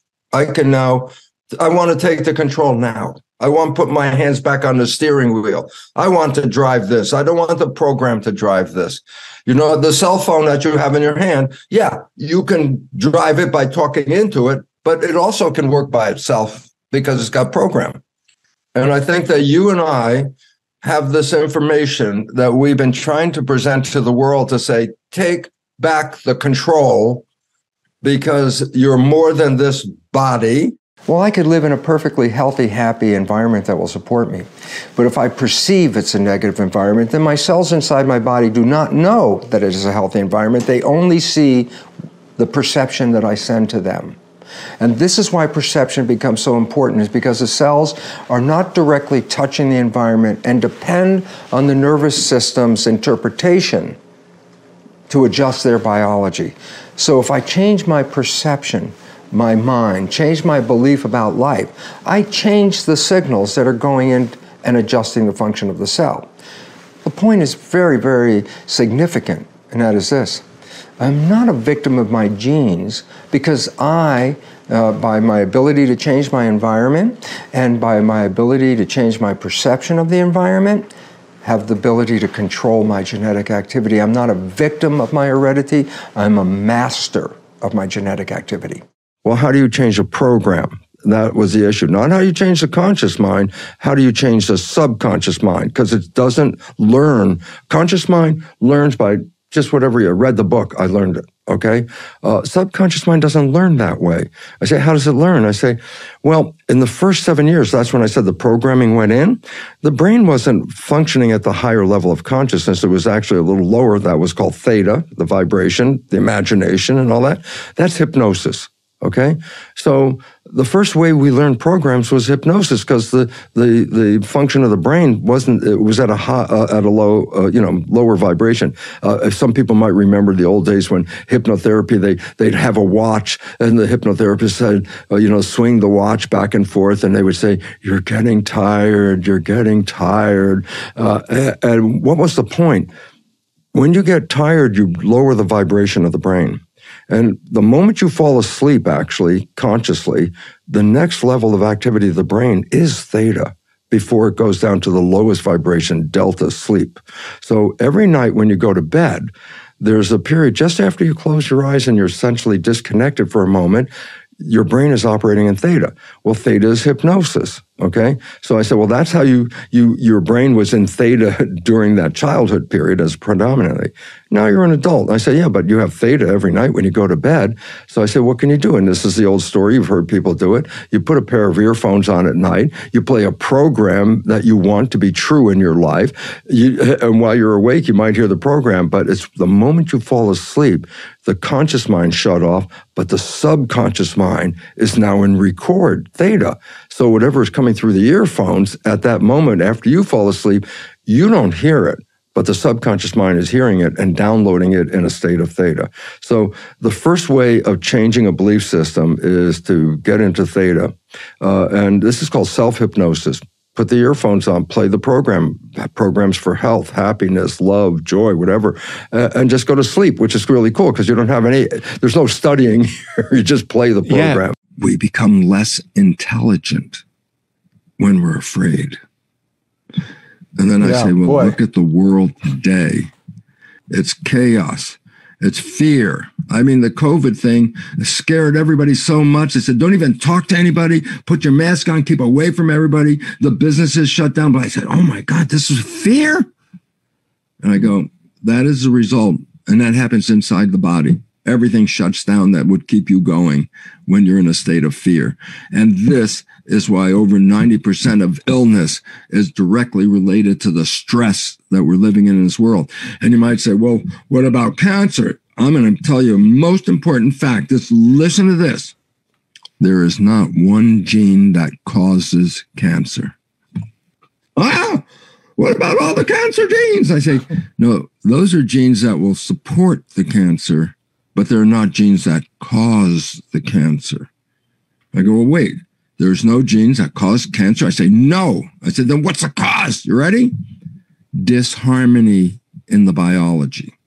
Remember, your cells are a community. Think about it this way. If you have a bad leader of the community, a bad president or prime minister, I go, then what happens? I say, there's not happiness in the community, disharmony. And I said, what if you have a good leader? And I said, then the community is right behind them, supporting them. So I said, but your mind is the leader. I say, is your mind sending good information? I'm healthy, I'm happy, I'm strong, I'm in love, I'm enjoying my life. Or is your mind sending, be careful, be afraid, watch out, somebody's going to get you, you're not going to have this. I go, what's the difference? And I go, the difference is that stress hormone. It shuts down your maintenance of your body. It shuts down your immune system. and it shuts down your intelligence. And when you stop using your intelligence, that's what's controlling the community of 50 trillion cells. So all of a sudden it becomes important to recognize your consciousness, your thoughts are the government. What I really would like to let people know is while the world looks totally crazy at this moment, this is a very important part of our evolution. And the reason is human civilization has been destroying the planet, that we are now facing what is called the sixth mass extinction of life on this planet. And since we are the ones that are causing it, it is based on our culture and the way we've been living and not treating nature with love and respect, that we are losing contact. And so what we see is breaking down is an old way of life that has actually caused the problems, and that we're facing a new evolution. And to do that, you can't build it on the foundation where the problem is. So when you see the foundation breaking, I'm not afraid. As a matter of fact, I'm so like, yeah, it's breaking, because that's the only way we can build a new one. So I just want people to realize when you see the world falling apart, it's not the bad news, it's actually the good news, because if we kept it the same way, extinction is looming right in front of us. And I'm not talking 1,000 years, I'm talking of decades. And so welcome to the evolution. I think this is one of the best things that we both can do right now, is to help people recognize how truly powerful they are, even though they've been programmed to think, I'm a victim. I say, no, you're not. And there's a science behind it. And that's why I love talking with you, because there's the spiritual part, which I never was spiritual. For 40 years, I was a science guy, genes, chromosomes, blah, blah, blah. And then in the study of the cells taught me that we're not even in here. We're a broadcast playing through here. And when you understand why, which blew my mind, because, hey, I wasn't spiritual. And all of a sudden I said, oh my goodness, the cells have little antennas on them. And each of us has a different set of these antennas, which are receiving a broadcast. Yes. In physics, you might say the word field, which is, let me define it, invisible moving forces that influence the physical world. And I go, same definition for spirit, invisible moving forces influence the physical world. I said, oh my God, quantum physics has revealed to us that we're this energy spirit, and we come in and play through the body, and each of our bodies have a different sets of antennas, so no two people get the same station. And all of a sudden I realized, oh my God, after 40 some years of not even believing in it, in 2 minutes, I turn around and go, of course, everything is spiritual now. But the meaning of it for me, Michael, was so great, because you know what happened? Fear. Yeah, you had a kind of an instantaneous epiphany. It just changed your life. The lightning hit me. Yeah. And what was interesting, within seconds, I lost fear. Because I understand that. Because the greatest fear people have is death. Yes. What if you don't die? Because the field is always here, whether the body, which I call the television set, you're watching the Bruce show on the television set here, but the Bruce show is a broadcast being picked up and played through the show. And I realized you can't die. You're not even in here. Right. We're the energy around here. But then, being an inquisitive scientist, I remember, I'll never forget it. I sat there just like, oh my God, there's a spirit and there's a body and a spirit. And my science mind said, why not just be a spirit? Why have a body? And then I found out I had what I refer to as Jewish comedian cells. Because I asked a question, why have both a body and a spirit? And the cells answered with a question that came right up in my head. And the answer is like, it's so profound and so funny. I said, why have a spirit and a body? And the cell said, Bruce, if you're just a spirit, what does chocolate taste like? Now you have to take that one in for a little bit and realize something, is that this body translates energy environments into pictures and sounds and smells and feelings and all these things. And I go, oh my God, we came here to experience life. Called Rory McIlroy, who he was leading the Masters golf tournament a few years back. He had a big lead. And, this is just one example. I'm not having a go at Rory. This is just, it's common in all sports where people almost self-implode. And for a few holes, like he could barely swing the golf club. And what was really interesting is, as I was sort of reading a lot about it, trying to figure out what's going on here, it's this conscious subconscious, again, where he knows how to drive the golf ball, better than most people on the planet. Yes. So he's playing usually from his subconscious. The patterns are in, he knows how to shape the ball right to left to right, whatever. But in that moment where it's like, oh man, I'm leading the Masters, I need to be really careful now.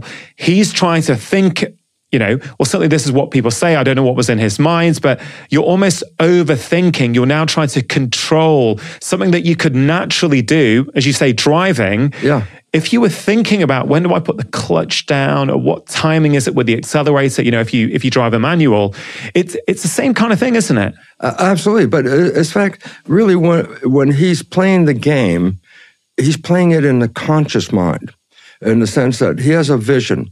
I'm going to hit this ball and it's going to go into that hole over there.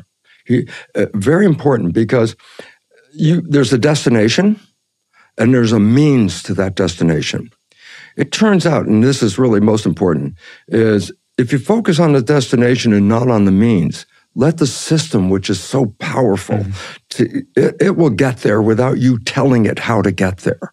But when you start to interfere and say, okay, now I got to make sure I swing it right, my head's level, my grip is right, and all of a sudden you're putting all those details in. It's like, no, don't focus on the details. You forgot what the end was. The end was the ball is supposed to go over there.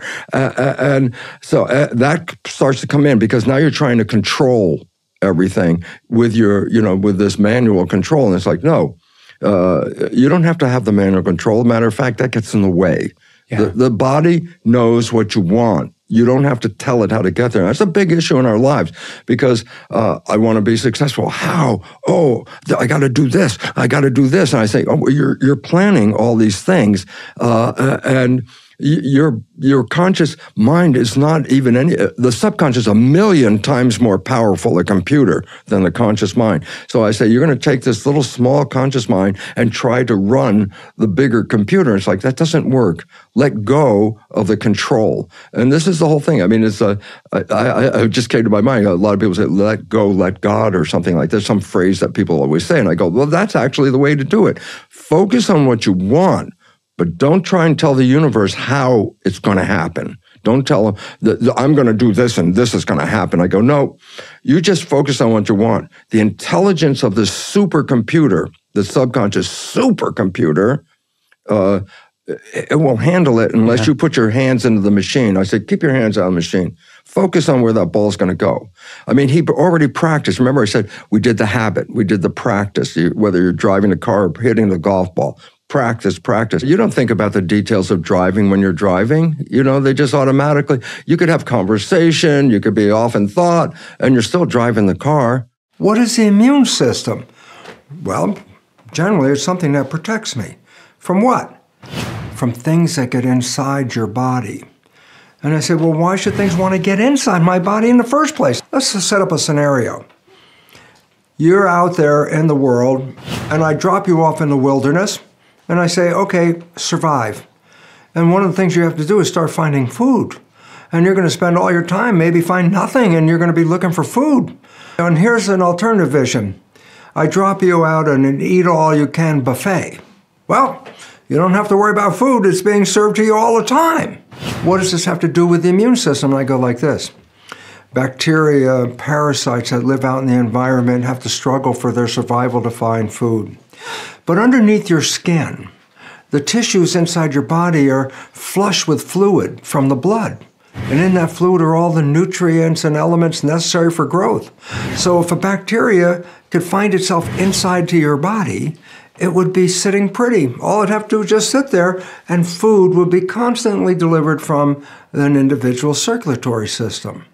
So the idea is, well, yeah, then obviously this is a nice environment that invasive organisms would like to find themselves in, because it's like free food, no probs.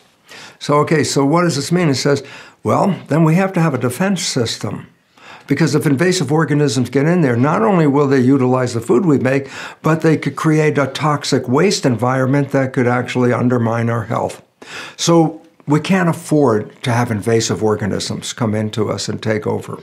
And the immune system's job is an internal protection system, as opposed to, for example, the adrenal system, fight or flight, which protects you from threats on the outside. Immune system protects you from threats on the inside.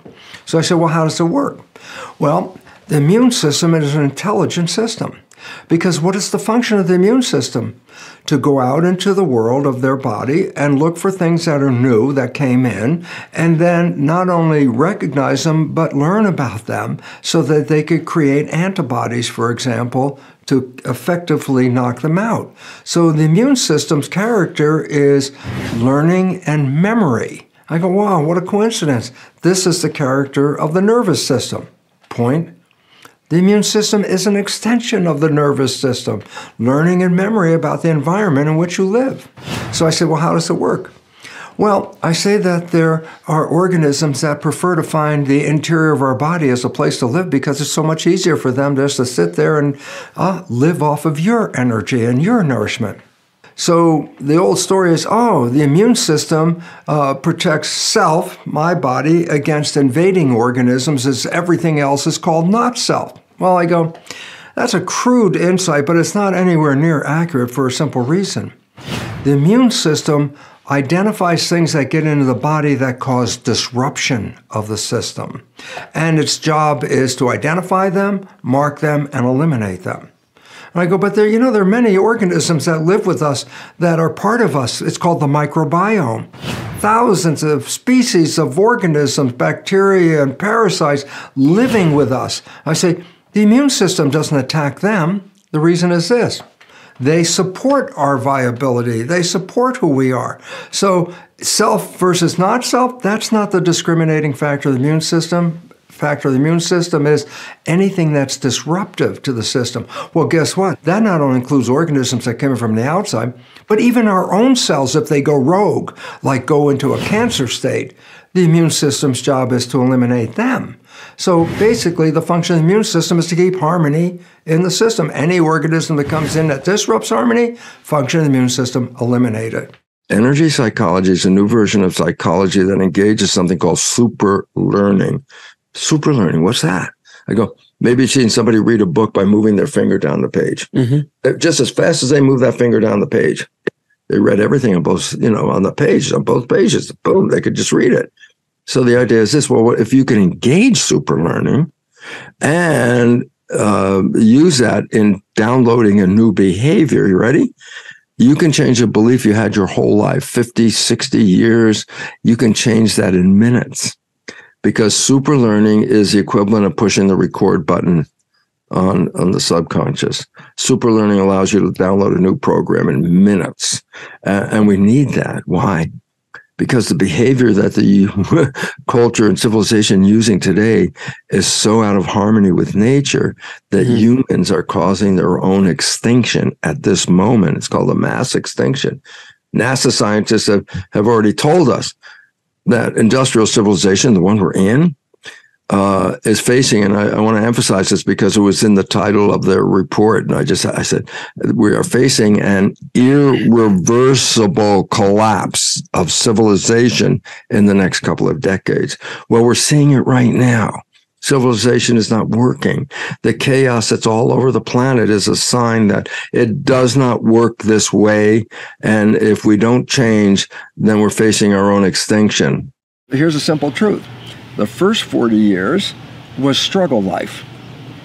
When I did the psyche and all that stuff, the last 30 years has been the most enjoyment I could ever imagine in life. That I even wrote a book called The Honeymoon Effect because the harmony of what love brings into the world, when people are on a honeymoon, it's like heaven on earth. And I say, for 30 years, I've been living heaven on earth. And every aspect of my life is so beautiful. And why? I changed the limiting programs through the process of psyche. And when I put in programs that gave me the values I wanted, the joy, which is so really important about it, is I didn't have to work on it. Once the program was in there, the subconscious running 95% of the day automatically, without my even participating consciously, I was finding heaven without even making an effort to get there. And I am living in this most wonderful life. No doctors, no pharmaceutical drugs, no insurance. You either. No. Me either. Why should I spend the money for insurance? I haven't had insurance since 1992. Yeah, I haven't either. And the fact is what? Who needs it? I'm not planning to do that. Right. And the idea is what we really ultimately come down to is life isn't a bunch of accidents that we move through. Life is a bunch of creations. And if your life is a struggle, we always have a tendency to say, oh, the universe is against me or something like that. Victim mentality. I'm a victim. I can't, it's out of my control. That's the problem, not me. Right. And once you understand the basis of the new biology and the psyche process, you start to recognize, wait, I am a co-creator of my life. And if my programs are not really good, then my life will not be really good. Changing those programs, and here I am today with you. And look how beautiful this woman is. Look how she wonderful he sparkles is. and shines. Why?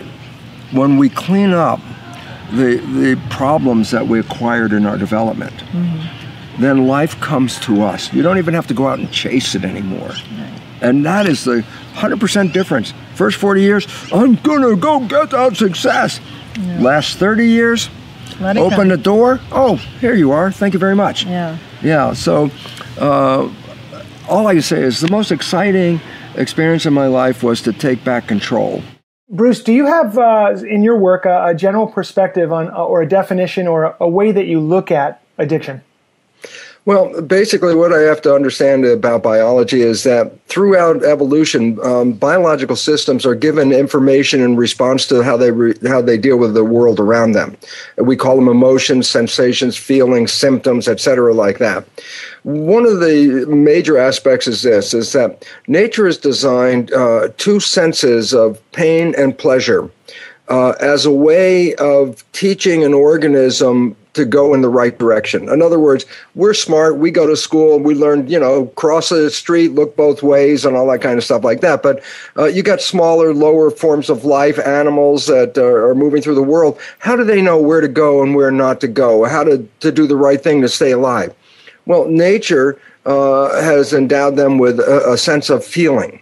And the significance about that is we are given two completely opposite senses. One is pain and one is pleasure. When pleasure is received by an organism or perceived by an organism, it really represents that you're doing the right thing. And that's why nature encourages you, says, look, this is really good, go this way. But when you start to do something that threatens your survival or is really not supportive, we receive a sensation of pain. And that's nature's way of saying, look, this is threatening to you. This is, inappropriate behavior, whatever it is, do something different. And it's kind of interesting because in our civilization and throughout history, that was manipulated a bit by the original church, which looked at pleasure as negative and pain as positive, which is like complete turnaround of the table of biology. Some confusing messages there. Absolutely, but it really causes a profound conflict in our biology. When our biology is telling us we're doing something right, gives us pleasure, and then our psychology is saying, no, that's wrong, don't do that. Then we have a conflict between programming and biology.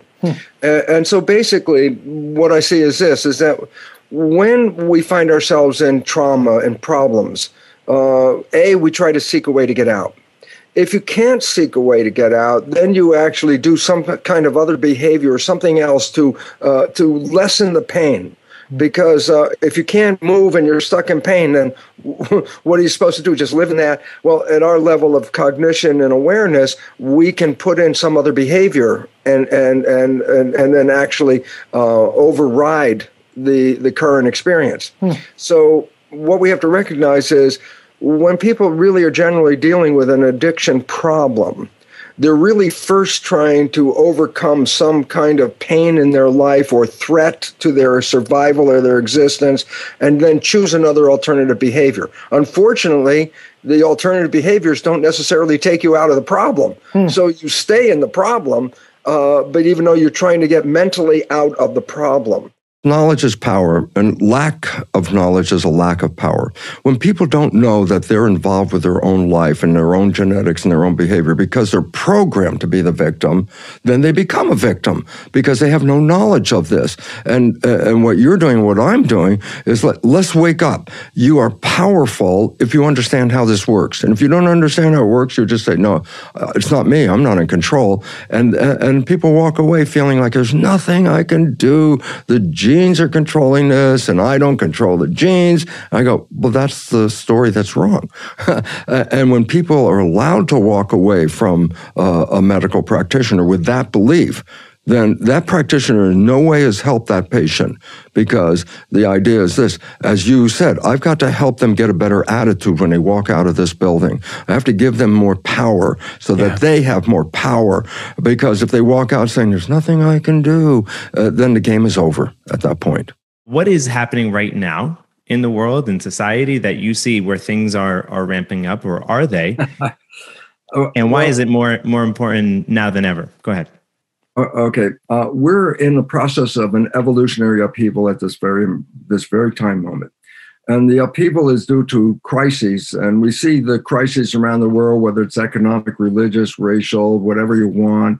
I say those are trees in a forest. And I say if you get back a little further away, you can see the bigger crisis is we are facing an imminent extinction of human civilization. And this is real. And the public has been made aware of it a long time ago and then sort of disappeared, that we are facing what is called the sixth mass extinction of life on this planet, which means 5 times there were previous mass extinctions. And the point about, we always think evolution is one continuous, from beginning to end. It's like, no, it starts, stops, breaks, starts again, stops, breaks. And it's done 5 times. The last mass extinctions 66 million years ago, when the dinosaurs were here and a comet hit near Mexico, upended the web of life, and then all of a sudden 75% of all species disappeared after that comet. But today we're in what's called the sixth mass extinction, and why we're bringing it here, Abraham and Tara, is basically because science has recognized for the last 15 years or more that human civilization, human behavior is undermining the web of life, leading to our own extinction. And just is there a number? I'll give you an interesting number. The World Wildlife Foundation in 1970 took a survey. How many animals on planet Earth? They recently redid the survey. 2/3 of the entire animal population of the planet has disappeared since the first time they did it. We're losing species of organism faster than in some previous, as I said, 5 mass extinctions. Yeah. Significance is this: human behavior has been recognized as the cause of this. We are undermining our environment, thinking that we are, dominant and control of the environment. No, we are the environment. The grandeur of human thinking is that we can control and dominate nature. Is like, well, how's that working? The answer is facing mass extinction in the next few decades, period. So we have to change behavior. Cancer is a program, and you can change cancer by changing the program. But if you believe the cancer is genetically controlled, which means you have no control, then you all of a sudden say, I'm a victim. And then you want to kill all the cancer cells because that's the technology. And I go, the cancer cells are not the problem. They're the symptom. That's the result of a problem.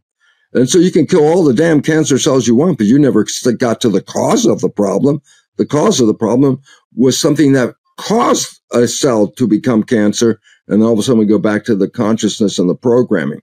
And the same thing, diabetes type 2, 100% environment, 100% environment. And I go, so why is this important? Because as you've been talking about, let's get away from the idea that I am a genetically programmed individual. No, I'm a creator and I'm creating this. And the emphasis is how? Through the blood, the chemistry, 2 parts, nutrition and information. And the idea about it is this: if you fail on the nutrition, it's like the machine will break down. That's what the function is. If you don't take care of the car, it breaks down.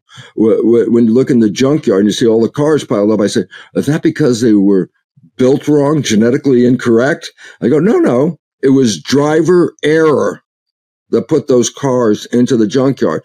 It's driver error that's responsible for 99% of disease on this planet. Start taking care of ourselves. And all of a sudden, it's like, instead of being out on the road, okay, I look at what I eat quite differently. I'm feeding 50 trillion cells in my community, and I like to, I know for the biological reason of giving them the healthiest, finest nourishment possible, because as a person who used to grow cell tissue culture, culture medium is the equivalent of blood, and we grow cells in it. And if you compromise the composition of that culture medium in any way, the cells will get sick and die. And so we have to learn how to take care of that. So people are learning a little bit about that. We also have to understand vitamins and supplements are really good for us, especially vitamin C. It's great for immune system. A lot of it. It's really good. And then start to also look at maybe, which I'm going to go do right after this, is go climb a mountain right here in the out across the road, because I need to get some exercise every now and then. That's why when I say in some of my lectures, I say, okay, how many people in here have read a self-help book? And all the hands go up. I say, okay, now how many of you, your lives changed after you read the self-help book? All the hands go back down. I said, well, what's the issue? And the issue is this. You educated your conscious mind, the creative mind, by reading a book. But the subconscious mind doesn't learn that way. And it's very important. It's resistant to change. Why? If I learned a habit, I don't want it to change every day. If I learned how to walk, I don't want to have to relearn how to walk all the time. If I learned how to do it, then fine. So that basically says then the subconscious mind is resistant to change. I say number one. So what happens? How does it do it? Like if you're sober a number of years? I have to go back and say, well, how did you educate the conscious mind, the subconscious mind in the first place? I go, first 7 years, hypnosis. That's what the brain was in theta. It was just downloading programs, bypassing consciousness. Our conscious minds did not filter the download of the programs and say good program, bad program. Why? Conscious mind wasn't working when the downloads were going. So I just got programs. Conscious mind wasn't even there. Doesn't even have any idea of it. So, excuse me. The next issue is this. Okay, your brain is in hypnosis for first 7 years, but your subconscious still learns programs after you're 7. I say, how does it learn it then? I go, habituation, repetition. Repeat the behavior over and over and over again. Whether that's a healthy behavior or an unhealthy behavior, you'll learn a new pattern depending on what you practice. Absolutely, because the function of that mind is to take pattern that is replayed over and over again and then acquired. That's why, look, you want to learn how to drive a car? Practice how to drive a car. You want to go back to this one. This is learning our ABCs. Go back to your childhood. How long did it take you to get from A to Z? And the answer was, how many times did you start? A, B, C, D, E. And then you repeated it, and finally you got to Z. What was the result? I never had to do it again. I habituated it because I repeated it over and over and over again. That's how I learn. How many times did I repeat the times table in school? Whatever issue on a job, I learned to do the job. I learned how to communicate. All these different things. So basically, how'd you do that? Repetition. Humans are destroying the environment because we're voracious. We eat everything out there. Take the trees, the plants, the soil. We take everything. Voracious. And we push to the situation now that the nature can't support us because we're breaking the web of life down. And it's asking us to change. And I say, let me give a parallel here that makes sense. And it's more than just a parallel. I think it's part of a fractal consequence. And that is this. A caterpillar is one of the most voracious insects you've ever seen. You put a caterpillar on a plant like a monarch butterfly and on a milkweed plant, and you put that caterpillar on that milkweed plant, it'd eat every damn leaf off of that plant. I mean, and I've seen it right here in my yard. There's a plant, and the caterpillars, the monarchs love that. They put their caterpillars on there. I come back a couple of days later, there's not one single leaf left on the plant. They ate all of the leaves. And I go, then what? I said, well, guess what? They reach the end. And what do? They form what is called a pupa or a chrysalis. And then I say, well, what's that? Well, it's a cocoon. I say, then what's happening in there? I say, it's a miracle what's happening there. I say, what's the consequence of that's happening? I say, a caterpillar came in and a butterfly goes out. I go, wait, what's the difference? I say, the caterpillar is the most voracious, eating everything. And the butterfly that comes out is the lightest touch on the planet, floats in the air essentially, doesn't destroy anything, and it lives and it enjoys the beauty of it because it's living in harmony. I say, why is it relevant? Now let's go back to us. I say, we're the caterpillar phase of human civilization. We're eating everything, and we push it against the wall now, and nature says that's it. I say, now what? I say, well, we have to go through a metamorphosis. I say, why? We need a civilization that comes out on the other side that's in harmony and health and living in the garden with cooperation. That's what our destination is. I go, well, wait, how do you go from caterpillar to butterfly? I go, in that chrysalis, that cocoon, what was going on? A caterpillar came in. And then what? Started to break down. And the cells started to come apart, and the community started to come apart, and the caterpillar started to disappear. And if you were a caterpillar cell, you'd go, oh my God, the caterpillar's dying. And I go, what's happening? It's disassembling. And I said, then what's happening? Certain cells called imaginal cells become directors. They say, look, there's a new way to build. Here's a new construction. We're going to build this butterfly. So as cells are coming down, cells are also now moving in to build the new one. Okay? So I said, if you're in the middle of this, it looks like chaos. It's like, oh my God, the whole thing's falling apart. And I go, yeah, but guess what?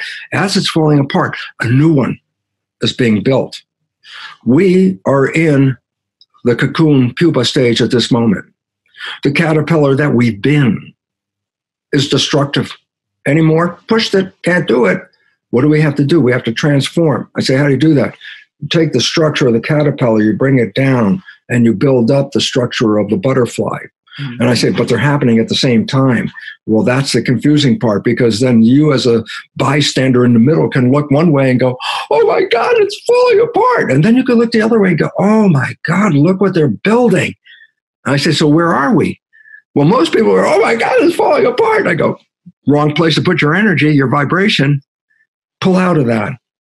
Start to look like, don't participate, because there's something being built out here that's so much better. One of the most important principles of science is that our consciousness is creating our life experiences. And yet when you talk to people and you say, well, how's your life going? It's like, well, it's not really going the way I would like it to go. And then comes the most important question. I say, well, what is it you really want?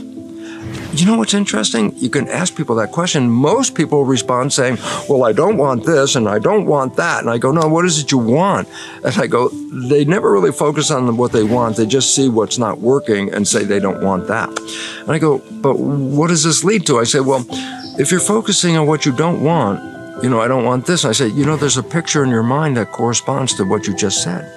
Your mind sees an image. I don't want X. I don't want Y. And I go, well, that image you just said you don't want is an image in the brain whose function it is to translate that image into reality, because consciousness is creating reality, which means, hey, the placebo effect is a reality based on positive consciousness. And everybody goes, yeah, positive thinking can heal me of any disease. And I go, yeah, that's conscious creation.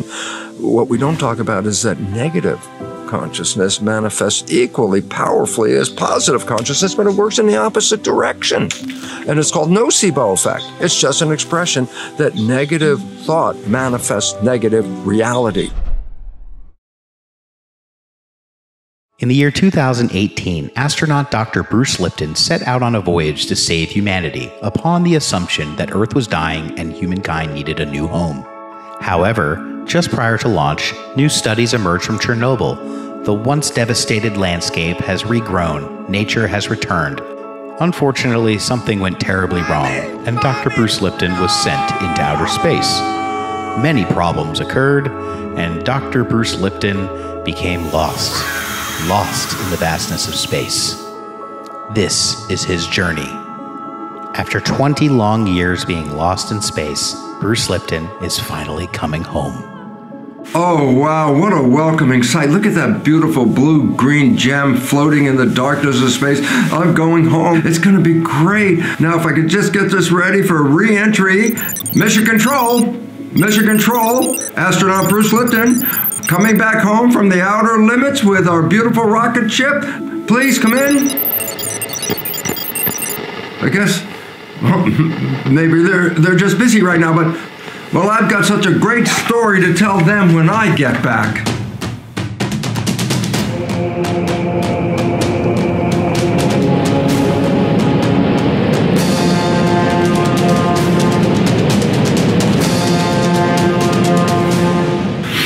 Oh, fresh air, man. Being in that little can for 20 years out there. It's so wonderful. Oh, it's beautiful. It is beautiful here.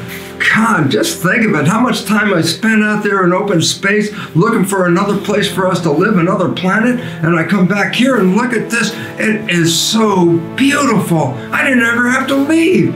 Gosh, when I left here, this whole place seemed to be falling down.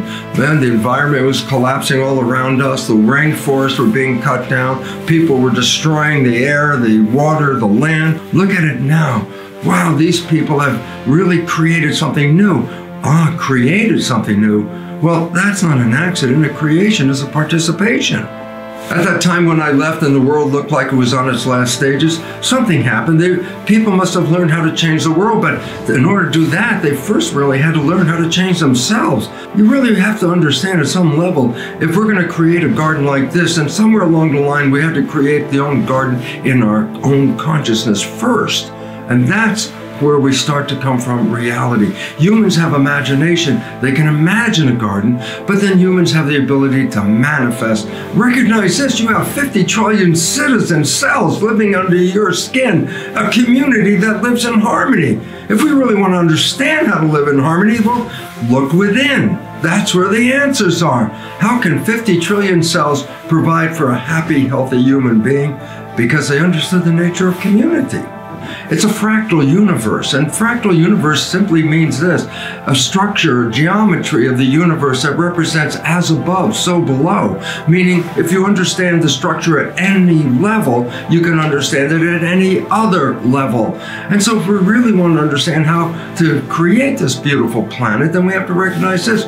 How did the cells do it in our body? Because 50 trillion of them came together in a community and learned to live in harmony and provide for their environment. But then if we understand how the cells did it, then we can understand how the people can do it. Because we have to use the same principles, it's fractal, to change the planet and make it the garden that it has become right now. But then, of course, you can't get there if you don't know where you're going. So before we even embark on the trail, we must first visualize in our consciousness, what is it we're seeking? What are we trying to manifest? Where are we going? And once we get that picture in our mind, then we can become the artist to manifest that picture in the real world situation. And just by the looks of this garden, we obviously must have learned our lesson. And of course, where are these people? Where are these people? Hello? Hello? Hello?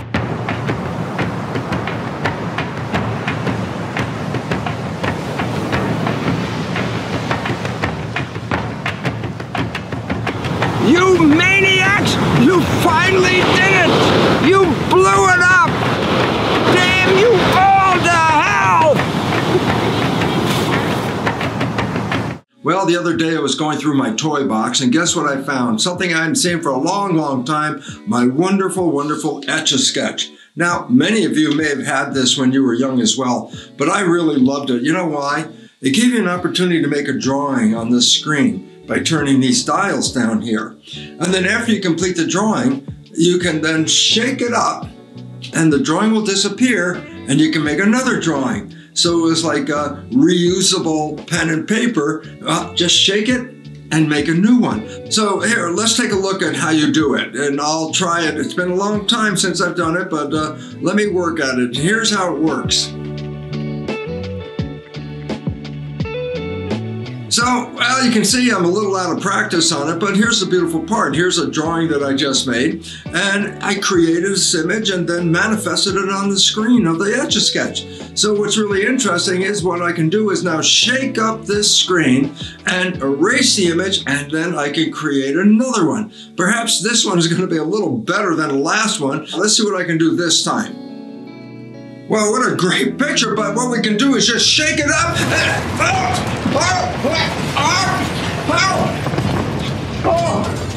What the hell is going on behind me? What? Oh my God, the world is collapsing. So why is this relevant? Because there's a lot we can learn about evolution through an Etch-a-Sketch. Wow, what we're experiencing right now is a process called evolution. Well, it's not the evolution we learned in school, the Darwin version. That's the kind of evolution that says evolution has gradual changes over billions of years, imperceptible, but over a long time, you see an outcome that's different. In contrast to the old version of evolution, the gradualism version, there's a new understanding of evolution called punctuated equilibrium. This is a theory that was devised by Stephen Jay Gould and Niles Eldredge. And what did they recognize is that when looking for fossils, there were different layers where fossils of animals that no longer exist. And then there's like a space, and then there's another layer with fossils of animals that no longer exist. And then another space. And they said, well, there's something going on. There's a development, a punctuation, another development, and a punctuation. The punctuations are natural events that destroyed the nature and the web of life at that time. And in fact, the last one of these mass extinctions is attributed to a giant comet that hit near the Yucatan Peninsula and upended the web of life. And at that last extinction, 66 million years ago, remember, before the comet hit, the planet was filled with lush tropical forests and dinosaurs. After the comet hit, they don't exist anymore. The strata that we see in the fossils is really the same story as we see in the Etch-a-Sketch. The strata means that something happened, there was a picture, then the picture changed, and a new picture formed on the next strata. And then that picture changed. The understanding about the nature of the Etch-a-Sketch and what's actually going on in our world right now are really the same story. We've created an image, it's not sustainable, and the Etch-a-Sketch is shaking, but the planet is shaking. The planet is telling us that civilization you have created is no longer sustainable, and it's time for us to create a more thrivable situation for us to move into the future. There's an old saying, there's no such thing as a news story. Well, in fact, interesting point, we can go back 1,000 years and start to recognize that the Buddhists were telling us the same story in a different fashion. They were making what are called sand mandalas. And these are very ornate creations from different sands. Instead of paint, different sand, creating a structure and then making this most beautiful structure. And they also recognize, just like the universe is, things don't always stay the same. So after they create this most beautiful expression, then they take all the sand and scoop it all together, make a big pile, and start all over again for another image. Just as in the story with the mandala, and the same story in the Etch-a-Sketch, and the same story that we're experiencing on this planet right now, there's a very important point that says that we can move into the future, but take with us what we learned from the past to build a better future, to thrive into that future. And this is where we are right now. Shaking it up so that civilization come together in a new version with love, harmony, and peace. While we're in this state of chaos, it's a very important point about you, the observer of what I've just been talking about. And I go, why is this important? Because you represent cultural creatives. You are the people that are looking for answers to how to get into the future from the destruction we're facing right now. And the answers are not in a box. So just by even watching what we're talking about right here is the idea to give you the insight of how powerful you are in creating the new future. Your participation is involved in this evolution. This is not a passive event you sit at home and wait for evolution. This is where we go out and manifest evolution. And just like in the story, the Etch-a-Sketch, you can put your hands on the dial and start to create a new image as well. And so collectively, when we all work together, the new image is a new civilization, one that can take us from today into a future. This is the moment of manifesting a new civilization, not just for the people, but for Mother Nature herself. And this is our opportunity to participate in conscious evolution. To learn how to relax and manifest things into your life, check the video right there next to me. I think you'll love it. Continue to believe, and I'll see you there. What you focus on with your thoughts, your brain will manifest as reality. Everything you do in your life, you put out energy for. Therefore, start to review what you're doing in your life. Because if you're putting your energy